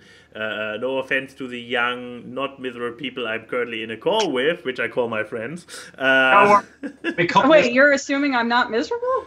I mean, I'm a happy motherfucker, man. I don't know about you. Yeah, I would say he's the Todd of this group right now. Oh, he is, isn't he? And you are the Princess Caroline. He even has the puffy hair. He just needs like the yellow beanie and the. He's kind of wearing red right now, and all he needs to do is go, hooray! This is burgundy. Thank you very much. Hooray! Okay, so to anybody who is about to call the suicide hotline on our behalf, we are all fine and funny, and we are happy and we are okay. Oh, we are okay, people. But yeah, what was that therapy? But yeah, I guess those are the answers. And we're getting close. And I know a lot of people asked a lot of questions on Discord and Twitter, but I think we can only do like one more question Twitter, one more question Discord, and then do. Oh boy, now I have to pick hard. Well, it's because we're almost at 11 your time, and it's a Sunday. It's true. There is that. Vibe check on Max. Oh God, we're not going back to the meme topic, Emerald. No. Just Odie put in the chat a vibe check on Max. Vibe check on everyone. It's like they did a. Okay. So I assume you've. Now I have to pick one on. Wait, it's. Oh, this actually was a Discord one, right? So I have to pick now the. Yes. I mean, York. God, every single week. It's a good question. Maybe bring it back at some point. But we had you often on recently. I mean, maybe we can do 1.5 because Kichi's question is pretty straightforward. When are you planning to come back to America? Me in 2 weeks. Keyframe lives there. Emerald. Whenever, I don't know, nothing set in stone yet. Either whenever work comes up and we're like, okay, we need to go to LA. Or someone kidnaps him. Or someone kidnaps me. Or no plans. Things will happen. Or FriendoCon with the recording of Griffin the Griffin live action reading in YouTube space. Okay. One day. One day will happen. So, which leaves me with one question by Enigma, because he hasn't got a lot of screen time recently, has he? Even so, he got a couple of questions last week. Oh, really? Okay, sorry about this, but he sent one on Twitter, and I'm like, hey, I get a Twitter question. Which works because he asked a fuck, marry, kill question, and I'm not giving that to him. That's Wolfhead's question. Oh boy, but yeah. From Enigma Prince, if you were trapped in a room with 3 people for 72 hours with enough food and entertainment to not completely bore you throughout that time, who would you not want to be in that room? Oh, this was the question he had last week. Why? Okay. You can only have intolerable or annoying people in this room. Or you can only have... Wait. Who would you not want to be within that room? With you. That's and a why? Big list. This is a big list. That's a very tiny list of people I would want in that room, and that's a very big list of people I don't, because I love people. Don't mean I like them. I get annoyed by people very fast. There's a small list of people that I can be around for extended periods of time that I don't eventually want to cut their heads off. I'll just leave. I'll just fuck off. Well, I would walk out into the nuclear wasteland that's whatever's outside that bunker. But yeah, I guess Emerald got your wink and he left. No, I didn't wink. Too bad. I'm back. No, not the wink. You're not like he got. No, the current company I have in this call are people I could stand. Aw. Believe it or not, with one of you. But yeah. But no, people I don't want, I guess, like... I mean, if you don't want to name you know what? names, I know maybe you can the people I wouldn't generalize. want in there I see. The thing is, I'm thinking of like types of people more than specifics. That's fine. Because the type of people I would not want are people that would insert the politics into the group that is in, because I know people like that, not specific people, but I know that type in that moments of desperation, even though you would have all the food and supplies and stuff, they would try to find a way to take the advantage, to take the leadership role, to take an excess more than what should be their fair share, under the guise that they are the only ones that can truly help. I don't want people like that in there, because I can read bullshit, and I don't want to be the one who has to fight that bullshit. I'm already trying to escape the apocalypse. I don't need to deal with more drama. Okay. You're only in there for 3 days, though. Remember that. Still, I don't care. A lot can happen in 3 days. Keep in mind, you are locked in this room. There is no going to work, going to the supermarket. You are in a room, singular. Let's see. The other two would probably be like. So nobody who tries to take over forceful leadership. Yeah, no megalomaniacs. No one who doesn't believe in bathing. Ooh.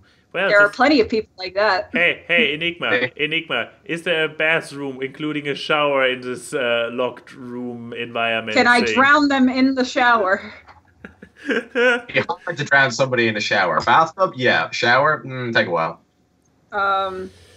Let's see. And then agonizing, I guess. Okay, this is going to be the most shallow. Oh my.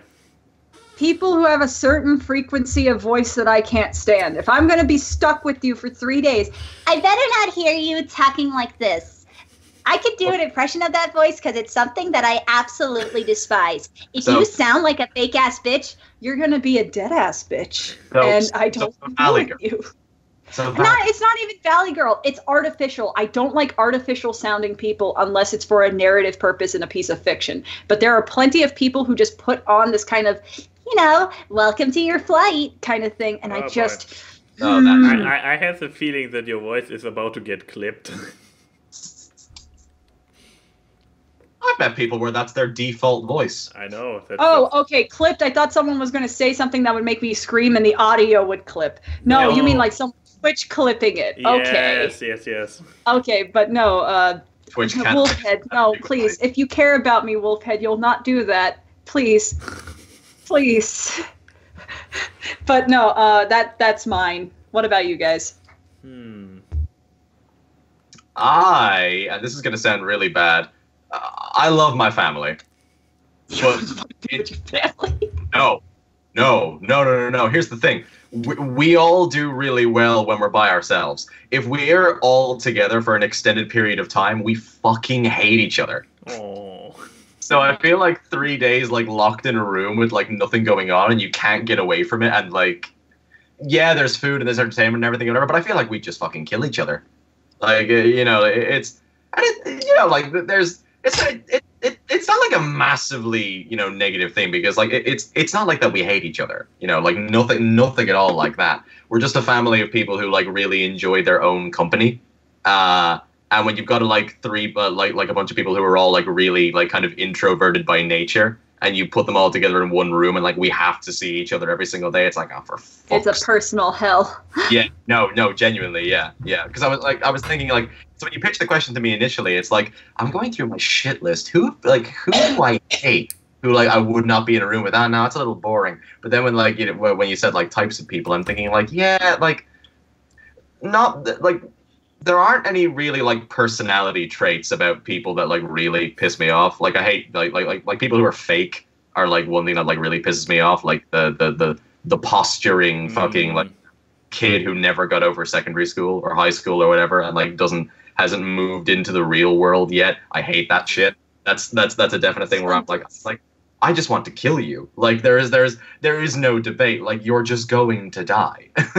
But for the most part, I can. Oh no, yeah, it's coming. I am death.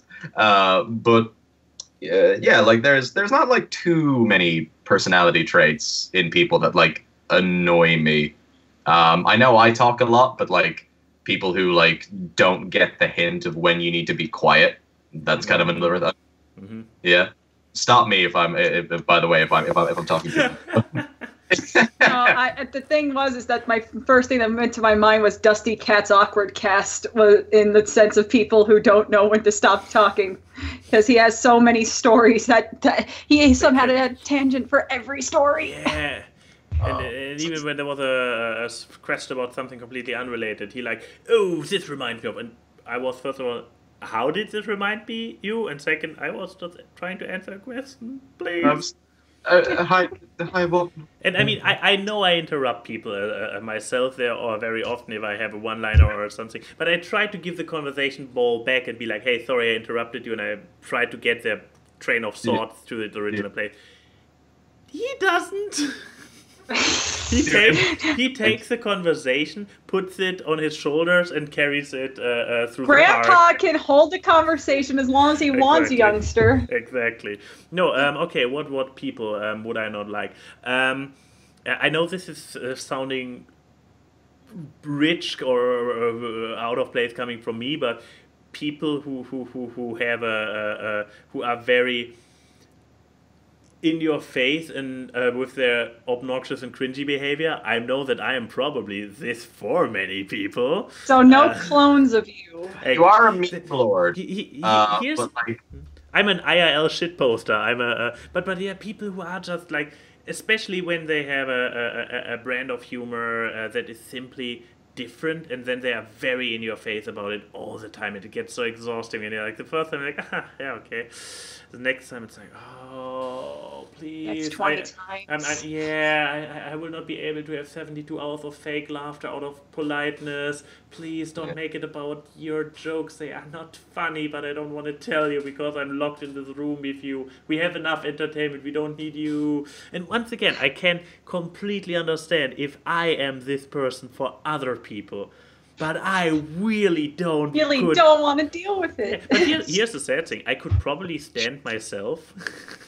So I could probably be in a room with a bunch of clones of myself because we are all on the same wavelength with this annoying, cringy behavior. But yeah, somebody who is on a different wavelength, which doesn't harmonize with mine. You need to have a slightly ink out. There's not enough ink in the printer clone of yourself, and then have exactly. I mean, slightly through. I can think of people that are dear to me, where I'm still like, holy fuck, I couldn't survive. I really appreciate them as humans, but I'm like, yeah, not for 72 hours. Exactly. If I would be locked in a room with you, my love for you as a person would backfire horribly. Yeah. There's a film in here somewhere. Actually, I was like this. What's it? Cloverfield Lane, like the second Cloverfield movie, where like everybody's down in that bunker. That's just what this is reminding me of, because I was like, oh yeah, I can make a movie about that. Oh wait, no, it already exists. Somebody did, yeah. Someone already did. Okay, this was one type of he specifically was. You wanted 3, but you can just say Then people who bring uncomfortable IRL stuff in there. I know this sounds very like safe space and whatnot, but as somebody, and I'm probably a top candidate for this myself again, with trying to people who try to throw in like politics or religion or whatnot. I'm kind of prone to this myself, but I usually try to keep it either in an echo chamber with people where it's like just maybe you just can. You don't offend anybody with it, or don't get into a serious grindy discussion about it. But if you get into it with somebody, like into a grindy discussion, this will not go away for 72 hours. Exactly. It will start at some point, and even if you manage to get off this topic at some point, it will come back, because those kind of discussions never ever end satisfying, because people are far too stubborn and are open-minded enough to go one way, to move from their position, or very rarely. So this kind of people in there would, unless they are all again on the same wavelength, then it could. I mean, if you have a bunch of either a room full of pro-Trumpers or a room full of never-Trumpers, they will both have a great time. But if you have one in the wrong room, this will Just as or at least if you're going to have someone who has a different opinion, someone who's not like, I will fight you till the ends of the earth about it. Like someone you could have a civil debate with that knows when it should stop. That's a good person. Yeah. Oh, and they should have obviously they should have a good taste in entertainment, because nothing would be worse than being locked in a room and being like, hey, that's great, guy. Let's marathon Titans on Netflix. And everybody else is like, no, we have taste. Then again, let's marathon Riverdale. Oh yeah, and then somebody else, hell yeah. But somebody else is then like, oh, but I would rather marathon. What's the total not Riverdale? What's the absolute opposite of Riverdale? Something good? Totally Spice. I don't know. You want to get next? You want to get sad for 72 hours? Yes. Is there enough Totally Spies for 72 hours? No. Okay. So one more question from the chat. I like two of them, but I will only pick one.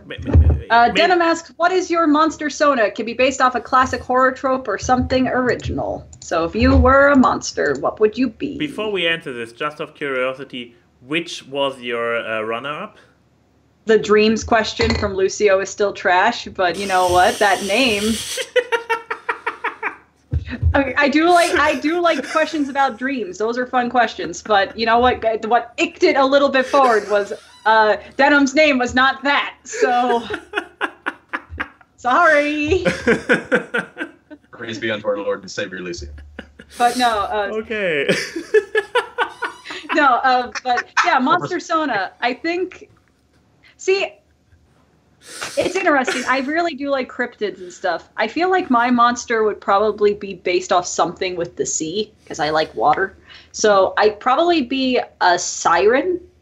I think like sirens are really interesting creatures in, they put you they can lull you in a false sense of security before fucking killing you. So I think that would be a good one. I know that there's another type of water humanoid-based creature that has the ability to go onto land for certain periods of time, but Lord knows I can't remember what the name of it is right now. But siren would probably be a good one. But it would be a siren that's not just a normal fishtail mermaid. I would want it to be like mixed with like, I don't know, something that's mixed with like an anglerfish. I like the idea of having like the little light come out of my head and like the millions of rows of teeth. See that? That'd be pretty sweet. Okay. If I was in any way, are you picking from Monster Prom? I don't know. I'm just looking for inspiration. I mean, if we're going to go by Monster Prom characters, I'd just be a ghost girl. That's simple, sweet, and I like ghosts. You are just saying this because you like specifically this ghost, and Polly is her name, right? Because you Polly is her name. Because you have the hearts for Polly, and your original creation is a ghost. But would your Sona really be a ghost? Do I get if it's a ghost that has the power of possession? Hell yeah. Now we are talking. So sea monster or ghost. Emerald, what about you? Once again, this is only for inspiration purposes. This is not meant to do anything. But I have no fantasy, so I need something as input. I like. I'm just kind of flicking through my head for like Irish mythical stuff that I think is pretty. There's that's mildly racist, but okay. There's like another type of like water creature that like I thought you were talking about called a kelpie, which is basically I was thinking of kelpies too. They're horses.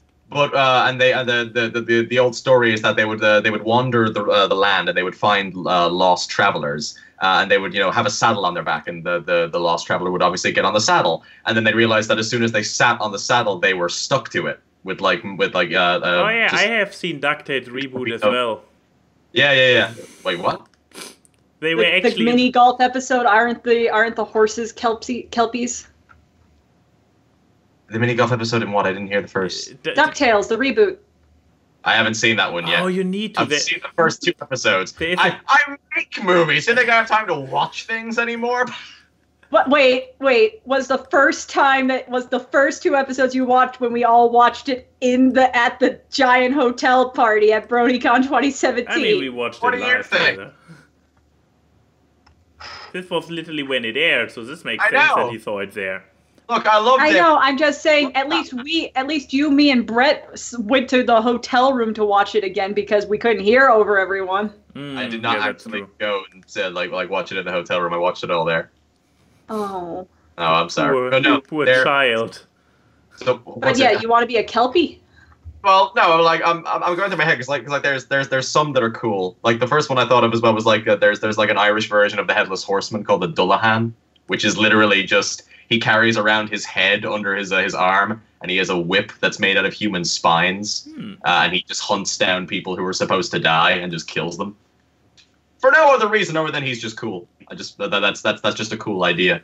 The Nuka-La-V is a cool monster, just because I don't know. I'm drawn to things that look like pretty fucked up, and I don't know why. It probably should worry me more than it actually does. But the Nuka-La-V is like this thing where it's a horse that has like a human's torso and like upper body on its back, and like its arms are like longer and kind of clawed, and it brings famine and death. But it can't cross running water. And for no other reason other than I just think that those two monsters are just cool. That's why I would probably go as either of them. I found an alternative source of inspiration. Is this Monster Musume? Of course it's Monster Musume. Anime. Okay. But yeah, the problem with me spending all the time searching for inspirations meant that I didn't think about my answer. I imagine, honestly, for you, I imagine that you would fit some kind of monster that does shape-shifting. I guess. I mean, also, question obviously also goes out to the people in the chat and watching on YouTube in the comments. What is your monster persona and why? Yeah, mine. I mean, Incubus. I could. Incubus. It's an idea. It's an idea. It's sure an idea, but I have grown up a little bit. A few years ago, I definitely would have gone like. Now it's just a possibility. Exactly. Now it's just a possibility. Monster soda. So yeah, but what is my? Yeah. Either I actually might go for something furry, in the sense of not a werewolf, by the way, but more like. What's the name of the fucking trash anime with the badger girl? Killing Bites. Be a Killing Bites girl. Yeah, but no, more down like some anthropomorphic beast thing.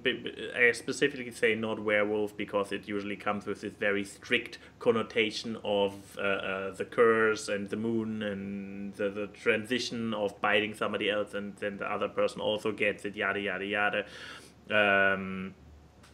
So, but going for some creature that it can be athletic and be a little bit more on the wild side of things. I could either imagine that, or to go completely traditionalist, I would maybe something like a vampire. I mean, vampires actually they come with immortality, which is a nice thing. Night active, I can deal with being active at night, and there are enough versions of vampires. No, I'm not talking about Twilight, where they still can manage without having to hunt and murder humans. Like, if you think Vampire the Masquerade, they just can get around and just dip a little bit into the humans to drink enough blood to survive, but they don't have to kill or transform everybody or turn them into ghouls. I just imagine you as a Marceline kind of vampire and just drinking red. Or something like this. Like being immortal, being, well, sensitive to sunlight. I'm half ginger. You're already sensitive to sunlight. Exactly. So nothing really would change except for the fact that... You're the only person outside of myself who's known to get a sunburn on their scalp, so... That's horrifying. I'm so sorry. It's happened. I'm so sorry. I'm literally turning into my dad. Hat the last time he visited here. I literally turned into my dad. But yeah, that was my answer, I guess. Okay, well, I think it's time for our final thing, which is... The Q&A. The fuck, marry, kill. Oh, wait, we're already in the Q&A. Let's get it. Okay, From Lucio with his garbage. God damn it! I couldn't avoid anything. Wait, did he change it? Did he change his name? Wolf had changed his to Lucio with his garbage Exactly. Because before it was Key Zipping Cup Swan Song. And before that, what did he have before? He had another one before that where I was I have Wolfhead, Odie. Do you two people private message each other during the podcast to try to conspire against me? Please say yes. I don't know where either of you live, but I am more than willing to find it. Okay, anyway, so Lucio with his great tunes said, #AskAwkward. We are visiting the late 80s, early 90s horror slasher spectrum for this one. Did we have those in October every week already? Yeah, but now it's February. It's true. So shut up. It's like Halloween in February.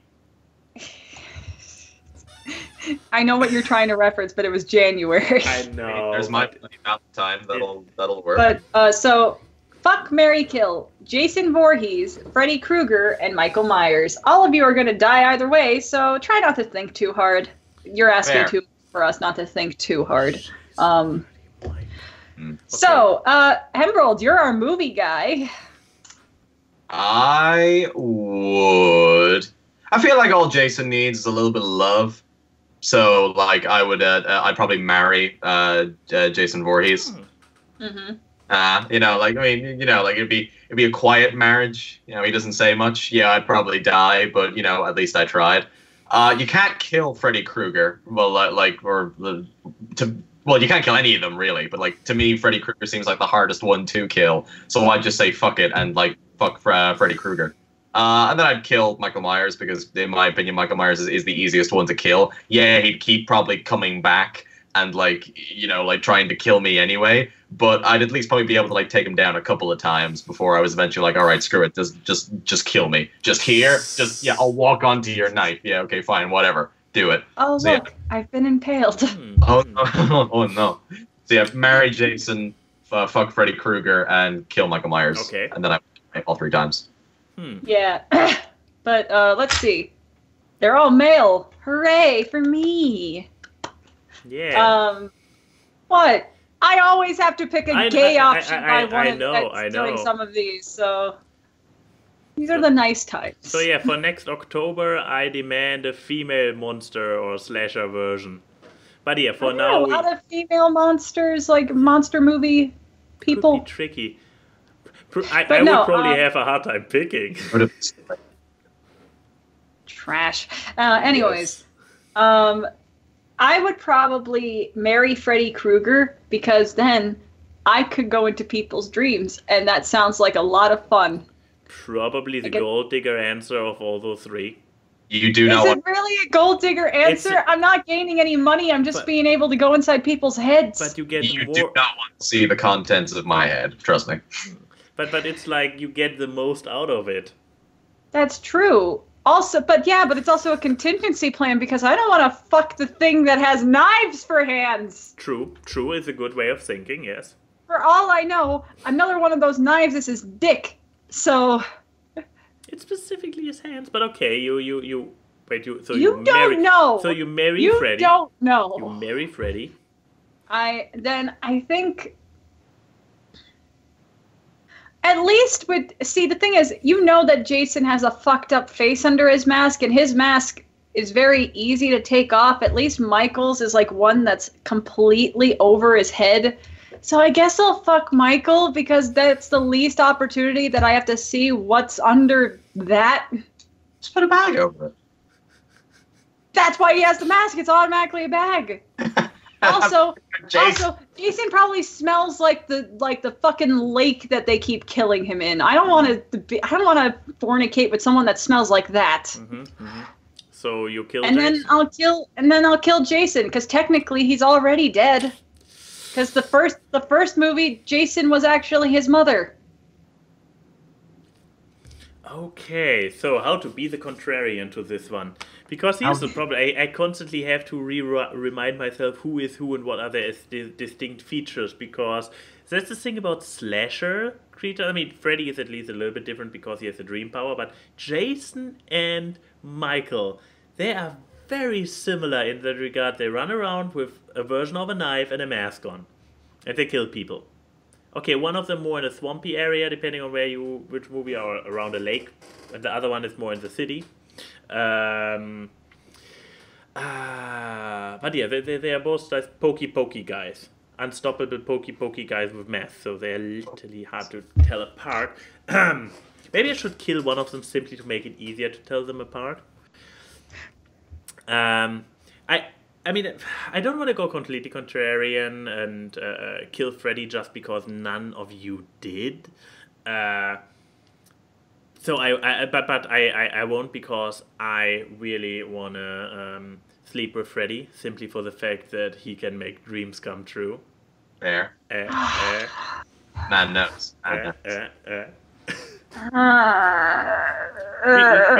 We can put a extra strong condom over each of his claws so that they don't poke. But Couldn't you okay? First of all, I just want to say, you are the least gay man I know, surprisingly.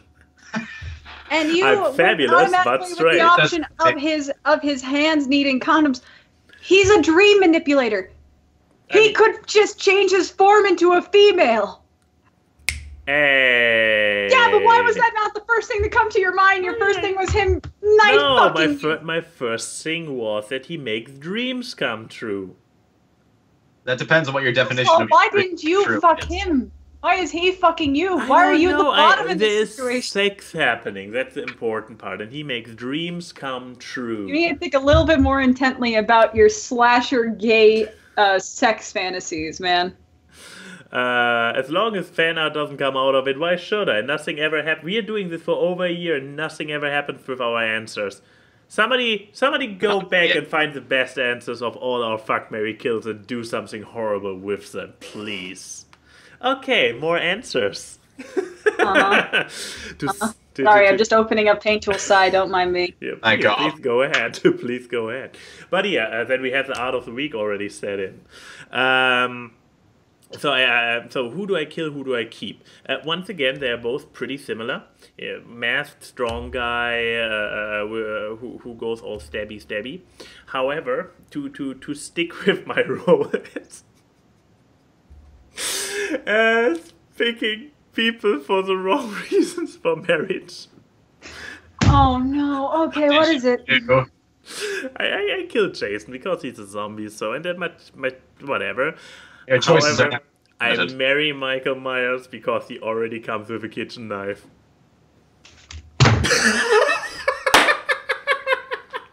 You broke your co-host. This one is broken. You need a new one. What I look like from the mirror, and it's not a comfortable position. No, it doesn't look like a comfortable position. Why do you do this to yourself? A year and a half. Actually, no. Fucking hell. I'm not getting up, but I can hear you now. Oh God. Hey, Everett. End the show, please. How does it feel to be back? This is so fucking awkward. A and Y and Key say hi to the people in the chat. The memes are seen on this live stream as they talk about random craps. Time for awkward guests. It's the awkward. Random guests and funny gags on the awkward guests. It's the awkward. Artwork and analysis which you do not want to miss on awkward.